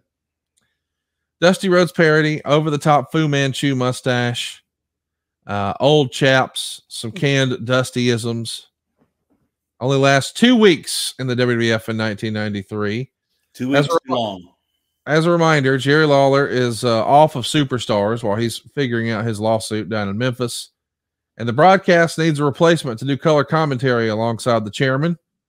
Around that same time, Jerry Jarrett reportedly heard Bruce Prichard's impersonation of Dusty Rhodes and suggested a character based on the impression he thought that character could fill the spot. As the legend goes, Vince greenlights it, and Rogers even briefly receives his own interview segment. Rio's Roundup. His one and only guest was Shawn Michaels in the lead up to Survivor Series 93. Of course, Shawn is replacing Jerry Lawler in that affair. Man, listen, desperate times, desperate measures. No, is this the least fun you had in wrestling? This is regrettable. Good looking son of a bitch, that guy. Handsome as fuck, I'll be honest. Yeah, nice chaps too. I think it moved. You know whose chaps those were? Terry Funk's. Terry Funk's. But I stole them from Dusty Rhodes. So Dusty stole them from Terry. Dusty stole them from Terry. I stole them from Dusty. Tom wore them in there somewhere. And then I loaned them to Vince for a shoot, and they got lost. You think Vince still has those? Probably, man. He probably wears them every night, bastard. Can you imagine if he, but during the WBF days, I guess that was right before this, but it would have been hilarious to see Vince like posing with those on. He wore them for something. Yeah, he definitely wore them for something. Well, it could have been worse. They could have made you Friar Ferguson or Bastion Booger. Boy, if it wasn't for bad luck, old Mike Shaw would have no luck at all. These are two terrible gimmicks for the same poor soul. Friar Ferguson, as I understand it, is a mad monk that wrestles barefoot and uses his robes to smother opponents. Meanwhile, Bastion Booger, aka Dave Silva, is a disgusting food-obsessed booger man that rubs his fat belly as he walks to the ring, carries mysterious cans of food that he's going to eat after winning matches, and I think he just like smothers his opponents with his taint as his finish. This is, I can't believe Vince liked Bastion Booger. That everything we know about Vince was that he would be disgusted by this. You're welcome. This is your idea? Well, hang on now. The Friar, the Mad Monk shit just didn't work. You know, that was awful. Whose idea was that? Who can we kill for that? That was either Vince or Pat, one of the two. But also, you know, Mike Shaw came in and he was horribly out of shape. A shell of what he had been before. He used to be able to move as a big man and could work. And he came in just slow and just huge, just in terrible, absolutely horrible shape. The monk outfit, you know, hit all that. And when that didn't work, we got some, you know, bad feedback from religious groups and things. So it's okay, we're not going to have a mad monk. What do we do with him? I said, well, you know, since he did come back in such horrible shape and he looks horrible, do you make that a positive and accentuate that and put him in an outfit that makes him look even worse? And, you know, we started thinking about all that, different things. And as we're going through, what do we call him? And I jokingly said, What about Bastion Booger? I'm thinking of like the nastiest, grossest. Yeah, think of the guy that Sebastian, I think is his name, but anyway, he looked like a Sebastian. That used to do the Underwood Deviled Ham commercials. You know what I'm talking about? Yeah. Our older viewers will know. And I was like, Bastion Booger. It's disgusting. It's gross. And put him in that outfit and let him be gross. Let him gross people out. And that was the idea behind it. And I think he did. I think he accomplished that. What do you remember, if anything, about the Monk deal? From what I understand, he has just one match, and then there's some criticism from the Catholic Church. So we transitioned to Bastion Booger. Is that the way you remember it? Yeah, we couldn't do the Monk thing anymore, and then we said, okay, what are we going to do with him? So Survivor Series 93 is the only pay-per-view he's on before he slides down the card, and he's released in August of 94. Well, yeah, I've told the story about him being released before he came to Pat and I and said, I'm not getting booked enough. And if I can't get booked, I'm going to need to leave and everything. And I can make more money on the outside. And I said, well, there's Vince's office right there, man. Go in and talk to him. And he walked in Vince's office and he came out, and Pat and I are still sitting right outside talking, and said, okay, you feel better now? Everything good? And he goes, well, no, I told him I couldn't continue doing this. I needed more bookings, and I'd do better, working somewhere else. And he said, okay, I finish up next week. I'm like, okay, well, but do you feel better? Right. It was like, that was kind of the rule, man. Don't go in and tell Vince you could do something better elsewhere, because, okay, I get it. Yeah. Be careful what you wish for. He got it.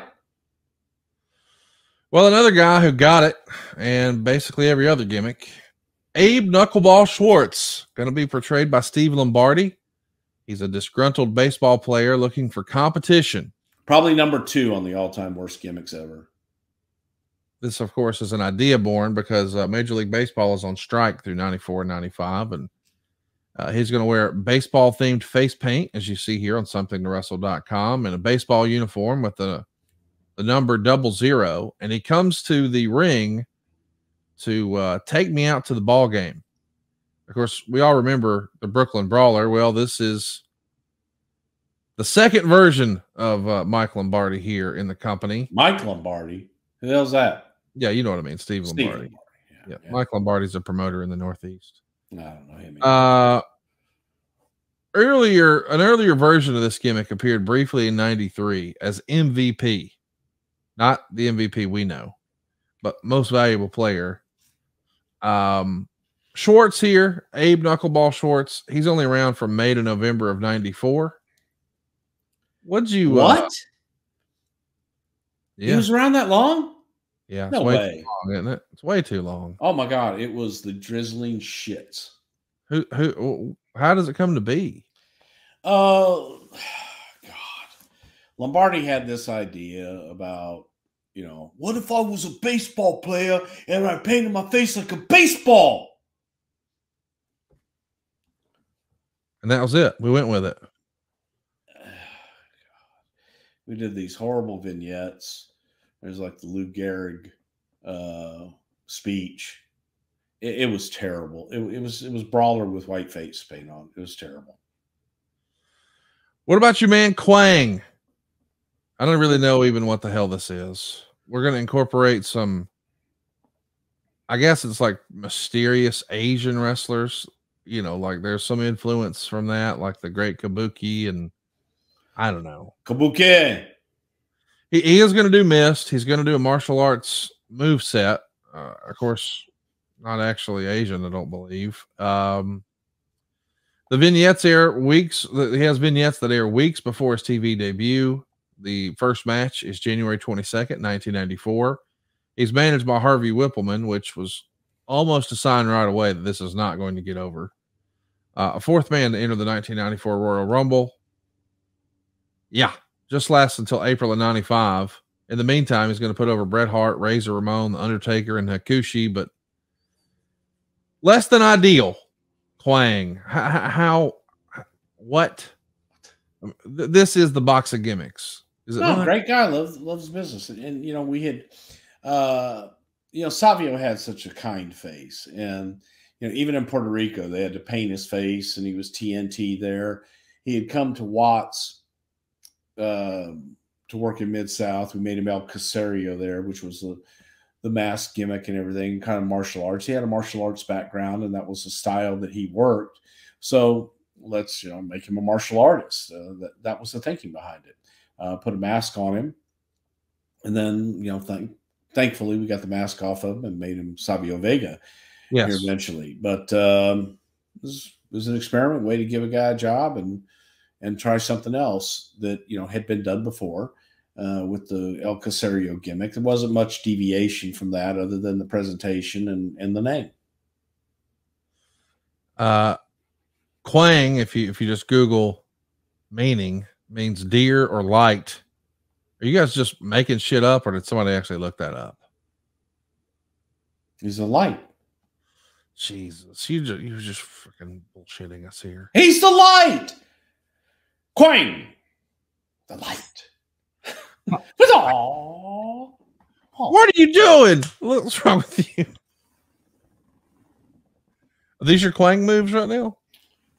No, that's me about ready to fuck you up. With your 17-time karate black belt. It's only 4-time, and fuck y'all for not taking it seriously. I really don't give a shit anymore. Do you have the canceled checks, all 4 of them? For what? Where you made a donation to get that honor. Didn't need to make a donation. My donation was in my contribution to the martial arts. Can we see footage of that next week on the program? I'd love to see some of these contributions and just highlight it and celebrate it. No, you can't. You know what? You can't, because you don't deserve to. Love you for that. Hey, serious business. Can you sort of lay out like what it might have sounded like Vince trying to describe the Quang character? It's Quang. That's it. I love it. Quangy. Yeah, Quang. He's a light. Well, I don't know how we'll make light of this one. Fantasio? Oh, fucking hell. I was just telling this story last night. Harry Del Rios. This is an illusionist who distracts opponents with magic before defeating them with his technical prowess. Of course, he was actually the spellbinder in the USWA for a couple of years, 93 to 95. He makes exactly 1 TV appearance. Goddamn right he did. Against Tony DeVito of That's one too many. It's our episode of Wrestling Challenge, July 16th, 1995. In Pennsylvania here, we're going to have a magician enter the ring wearing a mask that is identical to the face paint he has on underneath, which maybe makes no sense. I don't know. But he's going to distract Tony DeVito with some streamers and then pull the underwear off of both DeVito and Earl Hebner. And he has 1 match, and then he's gone from the company a month later. July 16th, 1995 is when he comes in. Oh, no, the motherfucker was gone that night. Well, he does wrestle 1 more match. It was a dark match against Rad Radford 10 days later. Okay, well, in my book, he was gone that night. Tell us the story. Okay. So, gorilla position, and it's just me. And and it's small enough for the table, my monitor, and, the talent, next talent going out. And this dumb shit is sitting there. He's getting ready to go out and all this stuff. And all of a sudden, he's got a little container about, the size of a Visine bottle, maybe a little bit bigger.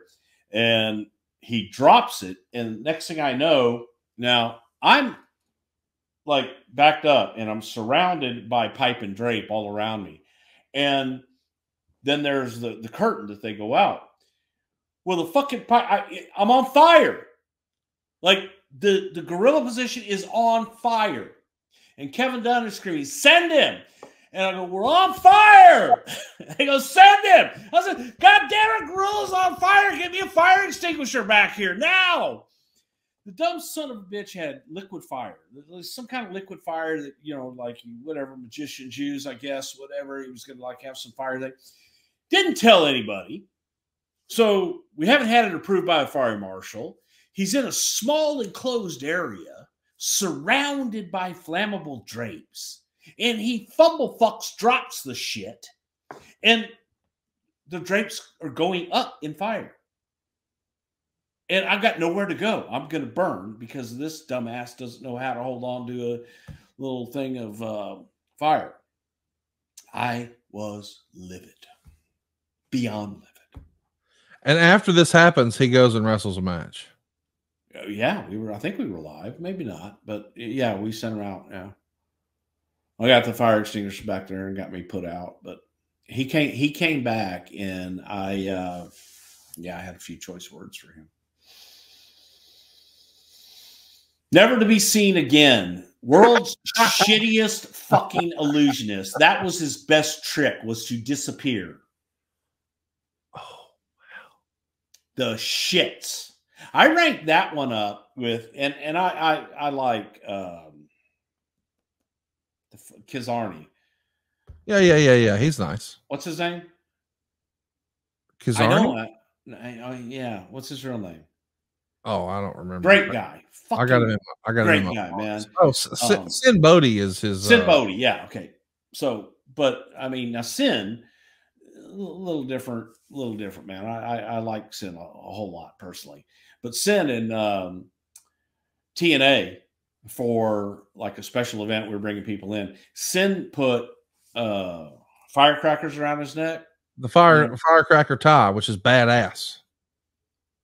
You know what, Conrad? You may think it's badass, but when no one knows that you're going to go out and light firecrackers on a stage loaded with fucking pyro underneath in an enclosed area in a studio at Universal Studios, and you don't tell anybody and get approval for anything like that and almost blow up the fucking stage. Yeah, no, not good. Security was there waiting for him after his match and kicked him off the property, never to return. I actually knew that story. I learned it in Nashville. Yeah, that was not a good one. Yeah, but you know, difference is Sin's a good guy and a good heart and actually like him. But I didn't want to get to know old Harry Del Rios, whatever the hell his name was, because he was a shitty illusionist and he almost burned me alive. So fuck him. Fuck him. Well, I'm sure he's a nice guy, but I didn't want to find out. I'm sure after he came through the curtain and you gave him the what for, it was time to hit the road again. And it might be time for you to hit the road again, thanks to our friends at Camper Max. I'm excited to introduce you to a whole new family opportunity of building memories year-round.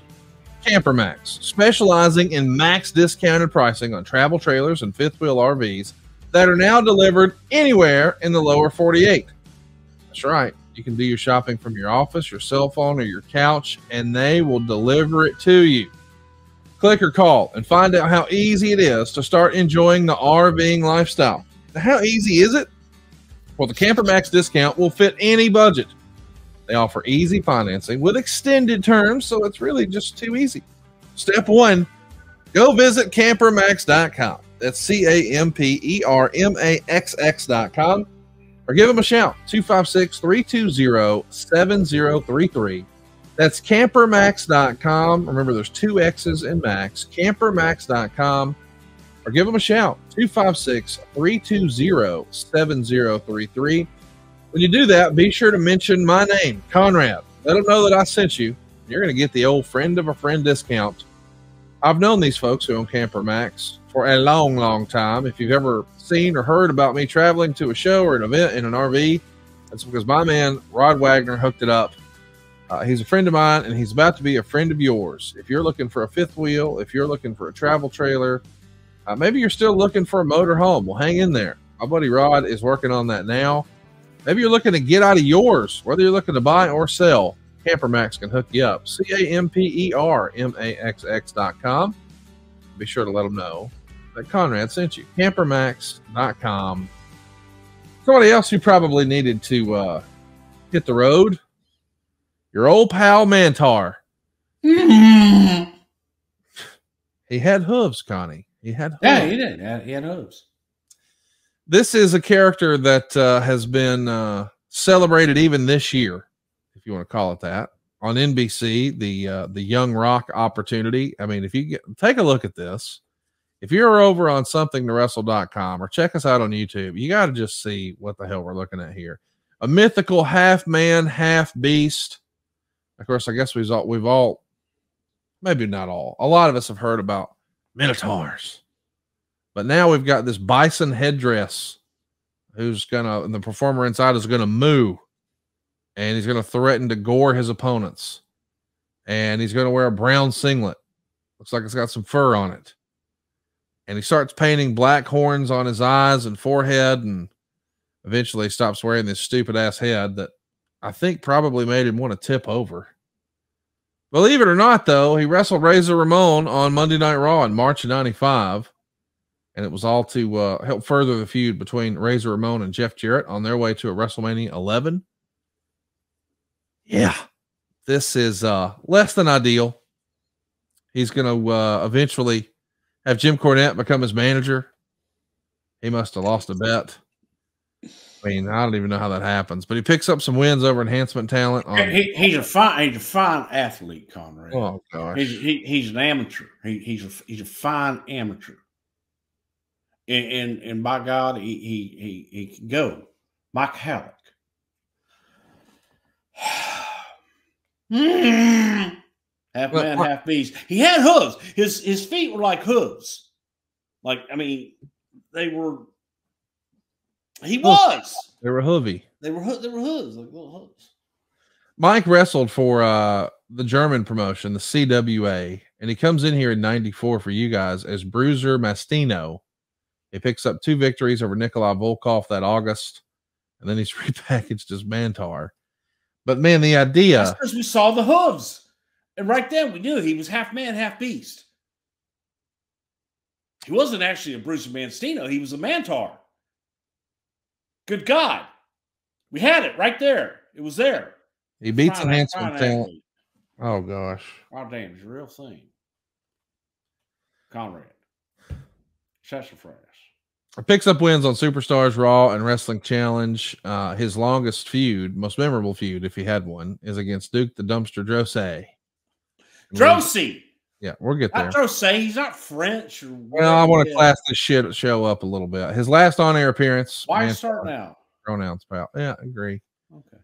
He's a lumberjack in the In Your House 2 affair between Psycho Sid and Diesel in July.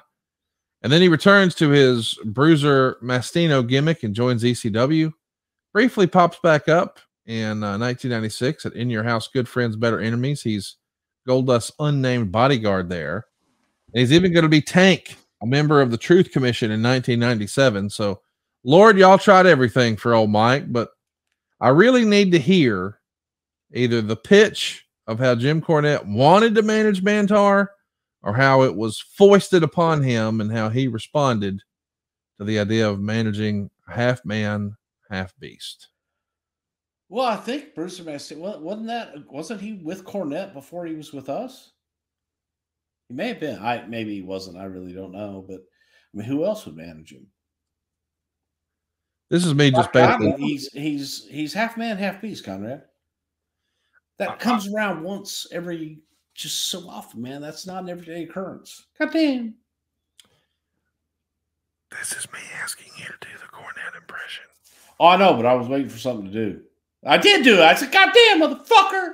That's it. He's fucking half man, half beast. He's got fucking hooves. You ought to see this son of a bitch. Both of them are like hooves. A goddamn deer, but they're fucking bigger. He's a man, half beast. He's got hooves. I love you. When you get tickled up. Fuck you, motherfucker. Thank you. Thank you. Fuck you. Next up, Sparky Plug. Sparky Plug. We've covered him in the Bob Holly episode. Check it out in the archives. But yeah, a race car driver. Yeah. He was a race car driver. I'm not arguing that. I'm just saying we did it already. All right, we did it already. What about Santa Claus? Yeah. This is an evil wrestling Santa Claus. Yeah. Of course, we also know him as Balls Mahoney, but he was Boo Bradley down in Smoky Mountain Wrestling.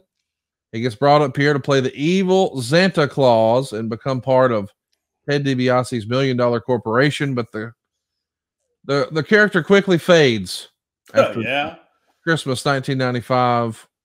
episode, and there's a conflict, I guess, between Balls and Vince Russo. And next thing you know, Balls is gone, and he winds up making a name for himself in ECW. Tell me about conflict with Vince Russo. I don't know. That's just the dirt. Why didn't Santa Claus work better? Because he was an asshole backstage and got drunk and was demanding his money and just not professional. The very first night in. Wow. I don't know anything about Russo. December 17th, 1995 was In Your House Seasons Beatings. Of course, this is where we have Santa Claus come to the ring handing out presents as Ted DiBiase is going to berate Savio Vega in the ring. And DiBiase maintains that everyone has a price for the $1 Million Man until the man in the red suit hits Vega with the bag and reveals himself as Santa Claus. That happens on the 17th of 1995. On the 19th, he beat Scott Taylor on Superstars in Bethlehem, Pennsylvania. And adios. Not long for this world. Yeah, it was the shits. But, you know, I mean, look. Santa's got to have an adversary. Yeah, Bizarro Superman deal. Yeah, I get it. Exactly. So he was Santa Claus. He was exactly the opposite of Santa Claus. And they spelled it different, too. So this one had a K. He was KL versus C. C, yeah. What about the Goon? Wild Bill Irwin is going to play a hockey player who's just too awesome for the NHL. He's going to wear a New Jersey Jevil-inspired white sweater without a logo and the name Goon on his back. And the boots are actually made to look like skates with the blades removed. I mean, that was actually a nice touch. But, yeah, this character... I credit Bill Irwin with that, you know, with the boots and everything. That was his idea to make him look like skates, and he was a skater. And the idea came from, this is another one, life imitating art. When Bill was growing up, Bill played hockey, and Bill was the goon on the hockey team, the guy that they would send into the game to take out the best player on the other side by getting in a fight with them. And they called them goons. Bill was a goon growing up and had played hockey. So it was like, oh my God, you know, we never had a goon before. So the goon was born. Oh, it was a great gimmick. Maybe his most notable match is when he comes back for the Gimmick Battle Royal in 2001. But the character only runs like, I don't know, 6 or 7 months from the summer until maybe the. And we fired up, man. We had a hell of a battle in the corner, me and the old goon. I used to like, sincerely, I remember seeing him on Superstars and stuff. The bell would ring and then he would throw his gloves off. Throw shit down and it was on. That was fun. That's what a goon did, man. Yes, that's good shit. Speaking of not so good shit, Duke the Dumpster Droese. Yes, great shit. A garbage man. Yeah. Ready to take out the trash here in the WWF. And by the way, this is not totally all your idea. He wrestled on Florida Independence as Garbage Man. So he joins the company in 1994. He's going to bring a trash can to the ring. He's going to feud with Jerry Lawler and Hunter Hearst Helmsley. And then he's out of here. His last match is July of 96 against Al Snow in Providence, Rhode Island. This is maybe the epitome of the occupational gimmick. When somebody says occupational gimmick, is this the one you automatically think of? I don't know, but it was a good gimmick. It was fun. I enjoyed doing the vignettes, traveling with. We actually traveled with the Stanford Sanitation Department while they were out doing their runs. And we went behind him with the camera and shot. He actually was a garbage man kind of for half a day. Wow. Tremendous. Next up, your boy, Aldo Montoya.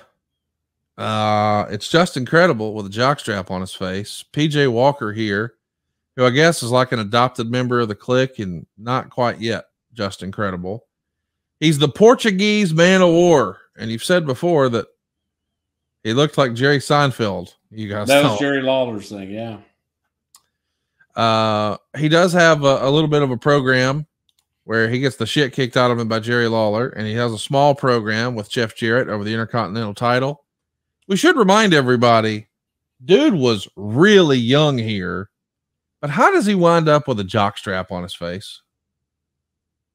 Because he's Aldo Montoya, Portuguese Man of War.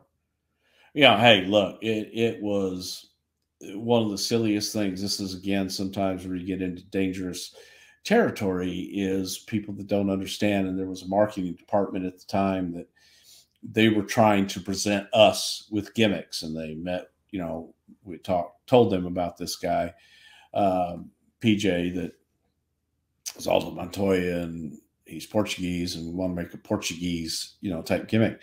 So they made him a soccer player, and it'll be great. Go to the ring, kick soccer balls into the audience, and it'll be, fabulous. And we'll kick all these soccer balls out, and he'll do this, and he'll do that. And they're presenting all of this to us in classic, famous last words. Can he play soccer? We don't know. Well, then how in the fuck do you come up with a soccer player that can't play soccer? Right. Does he even like soccer? The answer was no. But he was Portuguese, and he spoke Portuguese. So he's a Portuguese man of war. Just to change it up, he was very young. He looked very young, to cover up his face, and probably all-time worst fucking mask of all time. The worst fucking mask of all time? Yeah. Okay. Next up, Man Mountain Rock. He's named after Man Mountain Dean, a guitar player. He'd come over from WCW after his release and was recommended to the WWF. Wait a minute. Who's Man Mountain Dean? Mountain Dean was an old-time wrestler, but there was, I don't know any guitar. That's not what he wasn't named after, a guitar player named Man Mountain Dean. Oh, yeah, you're right. He's a guitar player who, but Man Mountain Dean is the prior. You get where I'm going. He's a motherfucking big ass wrestler who plays a guitar. And there was a Man Mountain Dean before, but now he's Man Mountain Rock because he plays rock music. Get it? Yeah, I never knew of any Man Mountain Dean that plays guitar. No, but there is a Man Mountain Rock that does. Thanks. Yeah. Well, what was his name? Daryl Peterson or something like that. And he was another one, a hell of an amateur, man. Badass. And he was, look, he played guitar, wanted to be a rock star, and kind of fancied himself that way. And he looked like a big mountain. We talked about Man Mountain Dean, the old wrestler who used to be in overalls and all this shit. But since he's a rocker, it's obvious, make him Man Mountain Rock. Because he's a rocker. And he's a man, and he's the mountain of a man. Therefore, Man Mountain Rock. It writes itself. The WWF shaped guitar. Mm-hmm. Whose idea is that? Ooh. That's a cool guitar. I think that that was actually probably Daryl's in the beginning.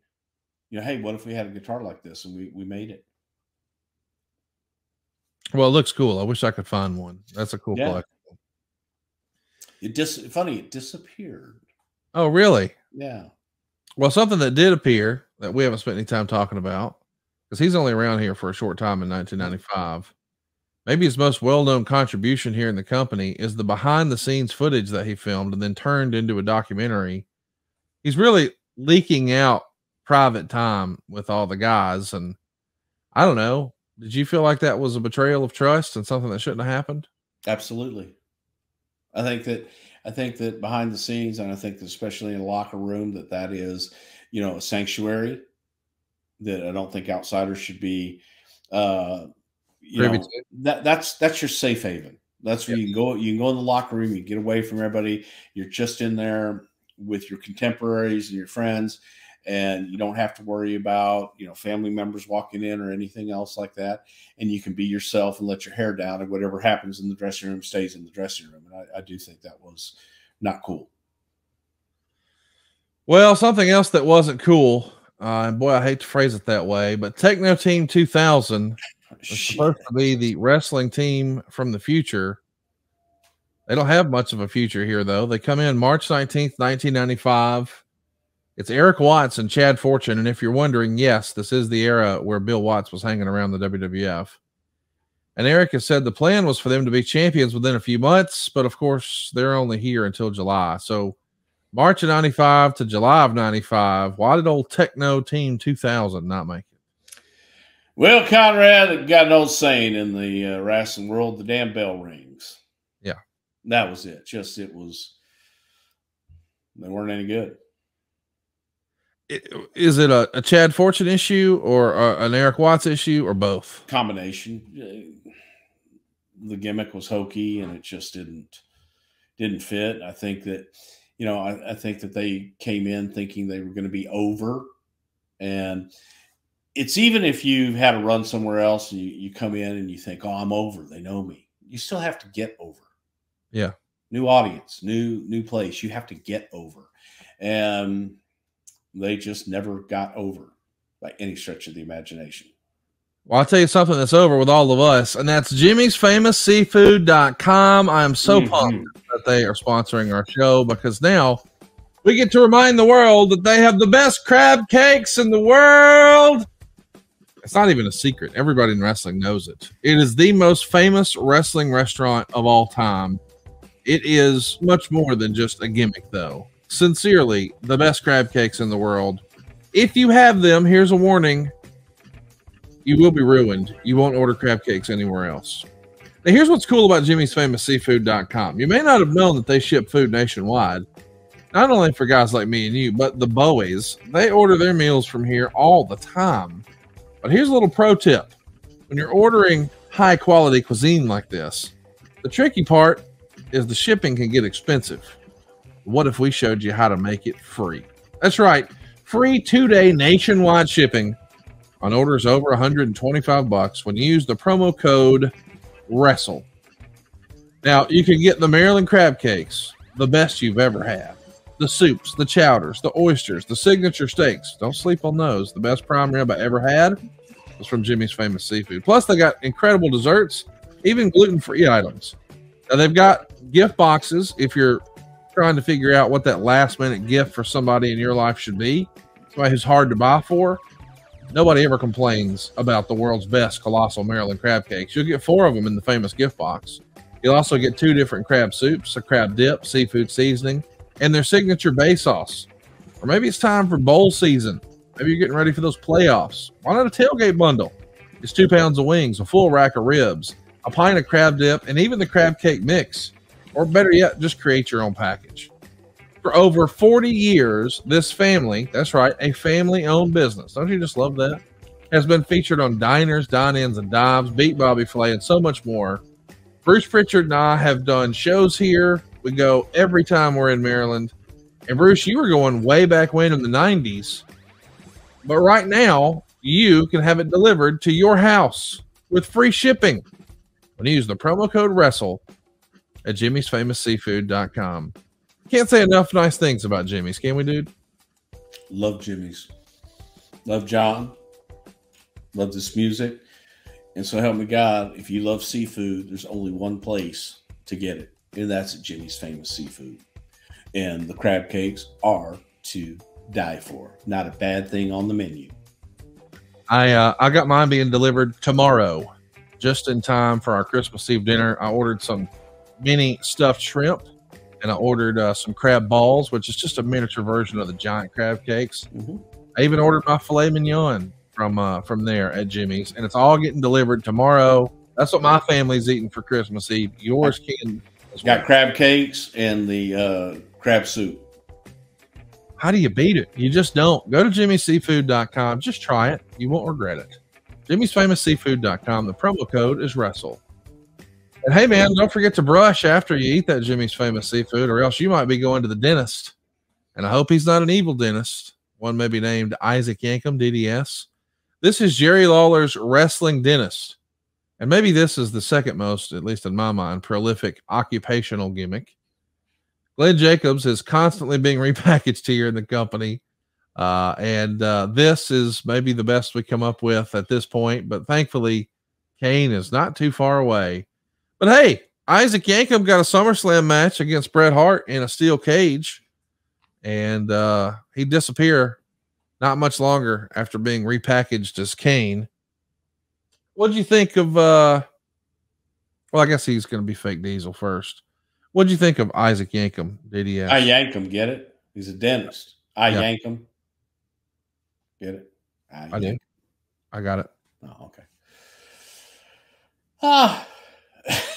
Bobby Heenan got to see his joke come to life. Bobby loved that. Hey, what if we had a dentist? I yank him. Isaac yank him. I yank him. Get it? Yeah, it was silly. I mean, listen. I think Glenn's career came out okay in the end. Worked out just fine. Just fine.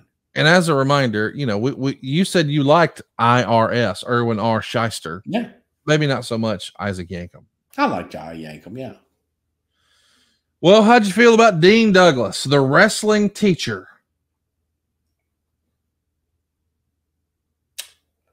Well, I think Shane was so caught up in trying to be a character versus being himself. And then plus everything else, with, the problems with the clique and all that other wonderful shit, that I thought it could have been really good for him. I really do. I think that his promos, but I think that Shane was just too concerned with like the gimmick part of it, that he was a natural. I mean, he's just a natural talker. He's a natural heat seeker. And, being a teacher, it was what he did. It's like, man, this is an extension of his personality. I just don't think it ever really fit. I don't think he was ever comfortable in it. And that's just the bottom line. It's a shame because he did have great success in WCW and ECW, but he's only here like 5 or 6 months, and that's all she wrote. Yep. I could see a wrestling teacher. Again, it's another one of those occupational gimmicks, but I could see that one working, especially if we're trying to market to kids and all that. Yep. Well, something that didn't have much of a chance. The wrestling plumber we know as TL Hopper. Dirty White Boy Tony Anthony finally makes it to the big time after working these southern territories, but he's a plumber. He's going to wear low-hanging jeans and a stained undershirt, and he's going to carry a plunger named Betsy. Finally, he gets a big win, though, when he beats the Garbage Man, and his biggest achievement might have been fishing out the turd that was in the pool on the pre-show, known as the free-for-all for SummerSlam 1996. It was a scene taken right out of Caddyshack, and he starts in 96, makes it until June of 97, until he comes back as Uncle Cletus with the Godwins. What do you remember about TL Hopper, the wrestling plumber? Well, it's Tony Anthony, and Tony Anthony was a plumber in real life. I don't think Tony was even working in the business at that time. He was a plumber by trade. And when we heard that, it was like, oh my God, he can be a plumber. We never had a plumber before. And, TL Hopper, toilet paper Hopper, because he takes care of the hopper, TM, toilet paper Hopper. And, yeah, that's a shit. Why wouldn't it be TP Hopper? Yeah, I don't know. Because, do you remember Beavis and Butthead? I never watched it, but I know what it is. You know what it is? Yeah. They used to put their shirts around their head. I need TP for my bunghole. I could see TP Hopper. That makes more sense than TL Hopper. Toilet lid. Oh, okay. All righty. Well, something we were ready to flush is Tracy Smothers being known as Freddie Joe Floyd. Yeah. I don't really even understand how this is a gimmick much as it is just an homage to easy. Looking for a name for him, and JR's like, hey, Jerry Briscoe had his Delta tag on his back. Yeah, hey Floyd. Making fun of Jerry's real first name, Floyd, FG Briscoe. And Jerry blurts out, he goes, oh yeah? Jack's real name is Freddie Joe. And Freddie Joe Floyd was born. Wow, how about that? Yeah. He debuts June 26, 1996. He's gone by June 2nd, 1997, but he does get some TV matches here and there against JBL, Mankind, Triple H, and Uncle Zeb. But maybe one of my favorites that I'm glad we're able to squeeze in here today. Of course, there's no way we can get the entire box of gimmicks through. We're over 2 hours already. But what about who? Who? Who? Who? He's a guy with a bird on his mask. I think it's a big, nasty rhino who needs a job. Maybe. Who? Who? Serious business. The mask. What? No, who? Well, yes, correct. Who? What are we thinking with who? Well, you had to guess who it was. You didn't know who it was because they were in a mask. Well, with that barrel test, we know. Asked the question who, and that's who he was. If he shaved his red chest hair off, I might have had more trouble guessing. Yeah, he's a big. You get this fucking. He needs a big fucking rhino, and he's a big master. He's just strong. Fucking rhino. Can you do something? God, yeah. I mean, are we out of ideas? Is this just let's just throw it against the wall? Man, you know what? It was more of a just put him under a mask and let him be who, and people all know who it is, but at least we don't have Jim Neidhart on the show. And I don't mean that in a bad way. What I mean by that is didn't want the Jim had some, rough stints and it was like, okay, we've done Neidhart to death. Okay. As a favor to Stu and Jim too. I mean, goddamn, been with us forever, and let's do it again, but put him on a mask. He needed the fresh coat of paint. Yeah. Or fresh painted coat. There you go. Last but certainly not least, your boy Charles Warrington is going to let us know about beaver cleavage. This is a skit that we're going to do for a parody, I guess, of Leave It to Beaver with a sexy mom and incestuous undertones and maybe one of the more uncomfortable gimmicks in history. And we all remember him as being Mosh, one half of the Headbangers from 96 to 99. But when the team dissolves, because Thrasher has an injury, old Beaver still needs to get paid. So we come up with this Leave It to Beaver spoof, if you will. Black and white vignettes, and he's got a sexy mama here with them things out. And he's going to turn to the camera and say, when it comes to working on your knees, my mom is the expert. And I have a laugh track play. You've talked in the past how you think, or you remember people saying that the real life guy resembled Beaver Cleaver. Well, yeah, he had a driver's license, and somebody said to him or something, he looked like Leave It to Beaver, Beaver Cleaver, and told me that, and I was laughing about it, and mentioned it to Vince Russo, and next thing you know, poor old Chaz was Beaver Cleavage. That's not the end of the bad ideas, though. Eventually, he starts going by Chaz, and it's revealed that Mrs. Cleavage is actually his girlfriend, Mariana. And I think there was supposed to be a storyline where Mariana claimed that Chaz abused her, and she tried to get Chaz arrested. Thrasher comes back in October of 99 on Sunday Night Heat and reveals that Mariana had applied makeup to look like a facial bruise, and that cleared Chaz of domestic abuse. What are we doing? Not it. This is just Vince Russo 101, huh? Not it. Yeah. I'll take credit for my bad shit. We rattled through a bunch of bad ones here today. I don't know if Silva can sort of rapid fire us some of these. Does one stand out as worse than the other? I mean, we didn't get to all of them. We got to do a part 2 some other time, but and again, I look, there were a lot of bad ones, but there were also a lot of great ones as well. For me, the worst was I hated Rio Rogers. I hated the idea of it. I hated doing it. But that's personal for me. I did not like it. And, you got your Repo Mans in there and things of that nature, but it just didn't fit. But, Keem was great. Outback Jack, all those guys. I mean, a lot of them were great.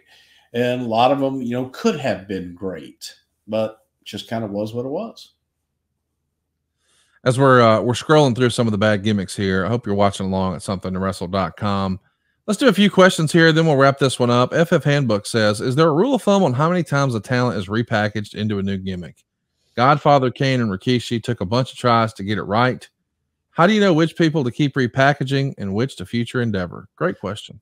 Well, a lot of times it depends on the human being behind the gimmick, and the human being behind the gimmick may be worthy of a second, third, and or fourth chance. And that's pretty much the criteria. The Rosen Coaster says, was there ever a gimmick that Vince pitched that he absolutely loved, but unanimously everyone else in the room hated, but you had to go along with it anyway because he's the boss?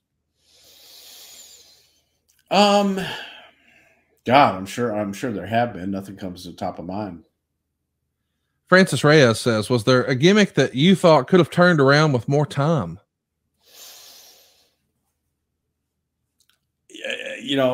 Again, I think that there were certain gimmicks that had they had a little bit put into them, and I keep going back to the Rooster. I think the Rooster could have been really good for Terry if he had just put a little bit more into it.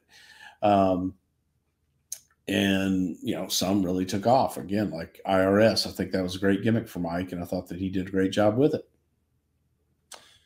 Here's an interesting one. We've sort of touched on this before. Adam Leeson says, if someone else played The Undertaker, would that gimmick have been on this podcast?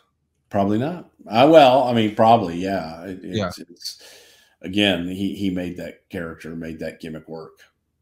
The human being did. Just like Doink the Clown. The human being, Matt Bourne, made that gimmick. Everybody that played it after that, not Doink the Clown to me. Brian says, absolutely no questions, because we all already know if Vince doesn't see a gimmick as the main event of WrestleMania, then he doesn't want to waste TV time on it. So obviously the only reason why Bastion Booger never got his WrestleMania moment is because he didn't embrace the gimmick enough, right? Yeah, because he's El Succoed. Well, there you go. One last one. Sean Daniels wants to know, which failed gimmick, in your opinion, did you believe at the time would have had the best long-term success? Whether we're talking, merchandise sales or ratings or programs or whatever, but a failed gimmick that you would have thought, man, that'll work. And it just didn't. Oh, boy. Again, off the top of my head, I don't really know. I think there were, a few, and it really depends a lot of times, as I said before, if you had someone else in that gimmick. It's, the bad example is people thinking that Terry Taylor should have been Mr. Perfect. No, he shouldn't have, because, Kurt Hennig was Mr. Perfect. It's just different, and it's a feel thing. So it really depends on the individuals behind the gimmicks. That really is the determining factor. Well, we have determined that we are going to have a great Christmas, and we hope you are too. I can't believe it's finally here. Let's remember the reason for the season and try to spend as much of this weekend as we can with our friends and family and our loved ones.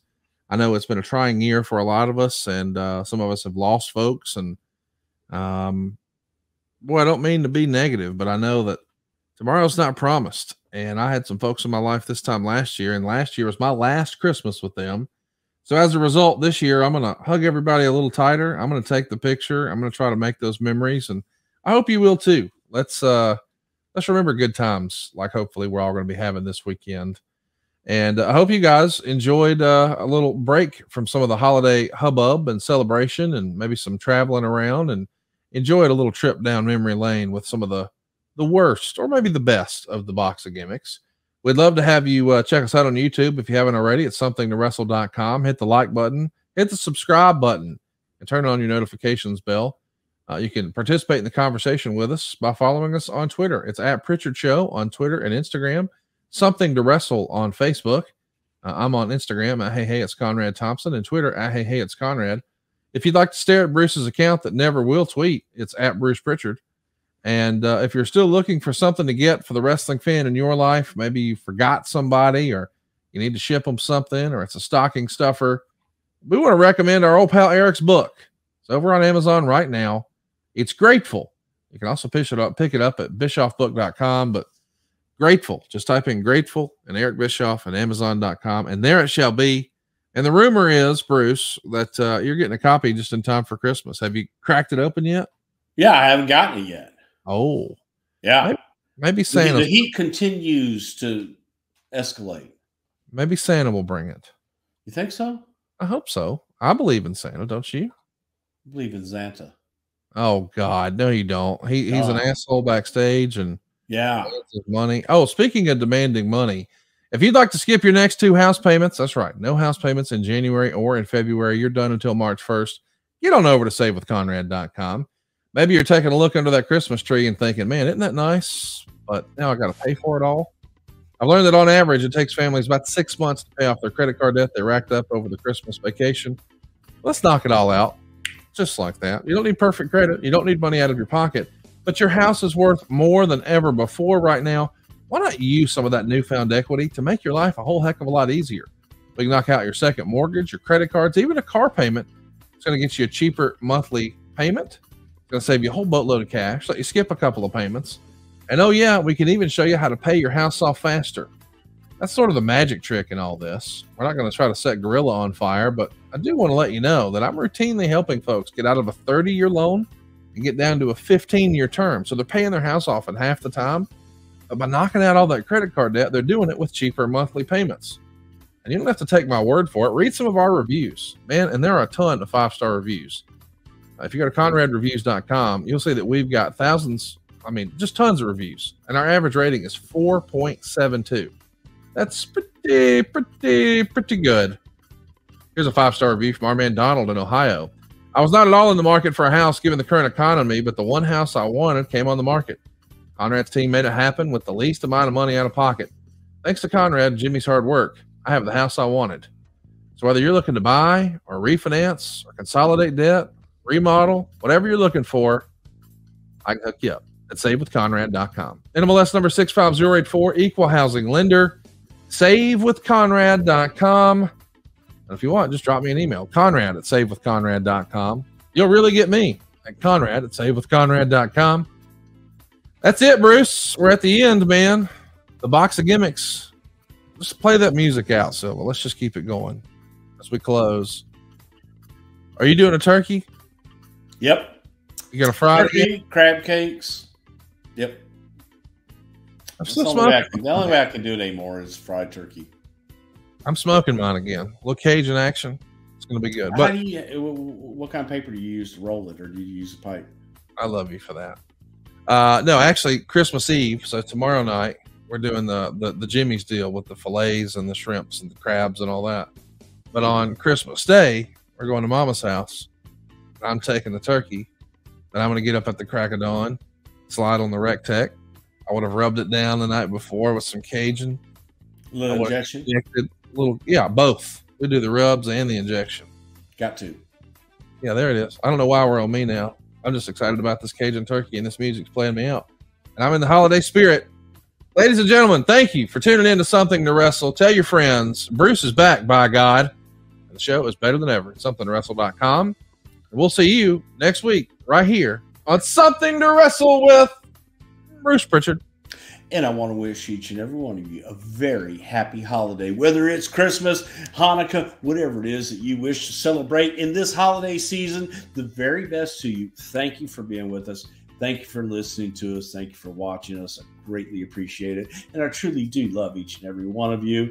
And from me to you, Merry Christmas, Happy Holidays, and rock on. See you next week.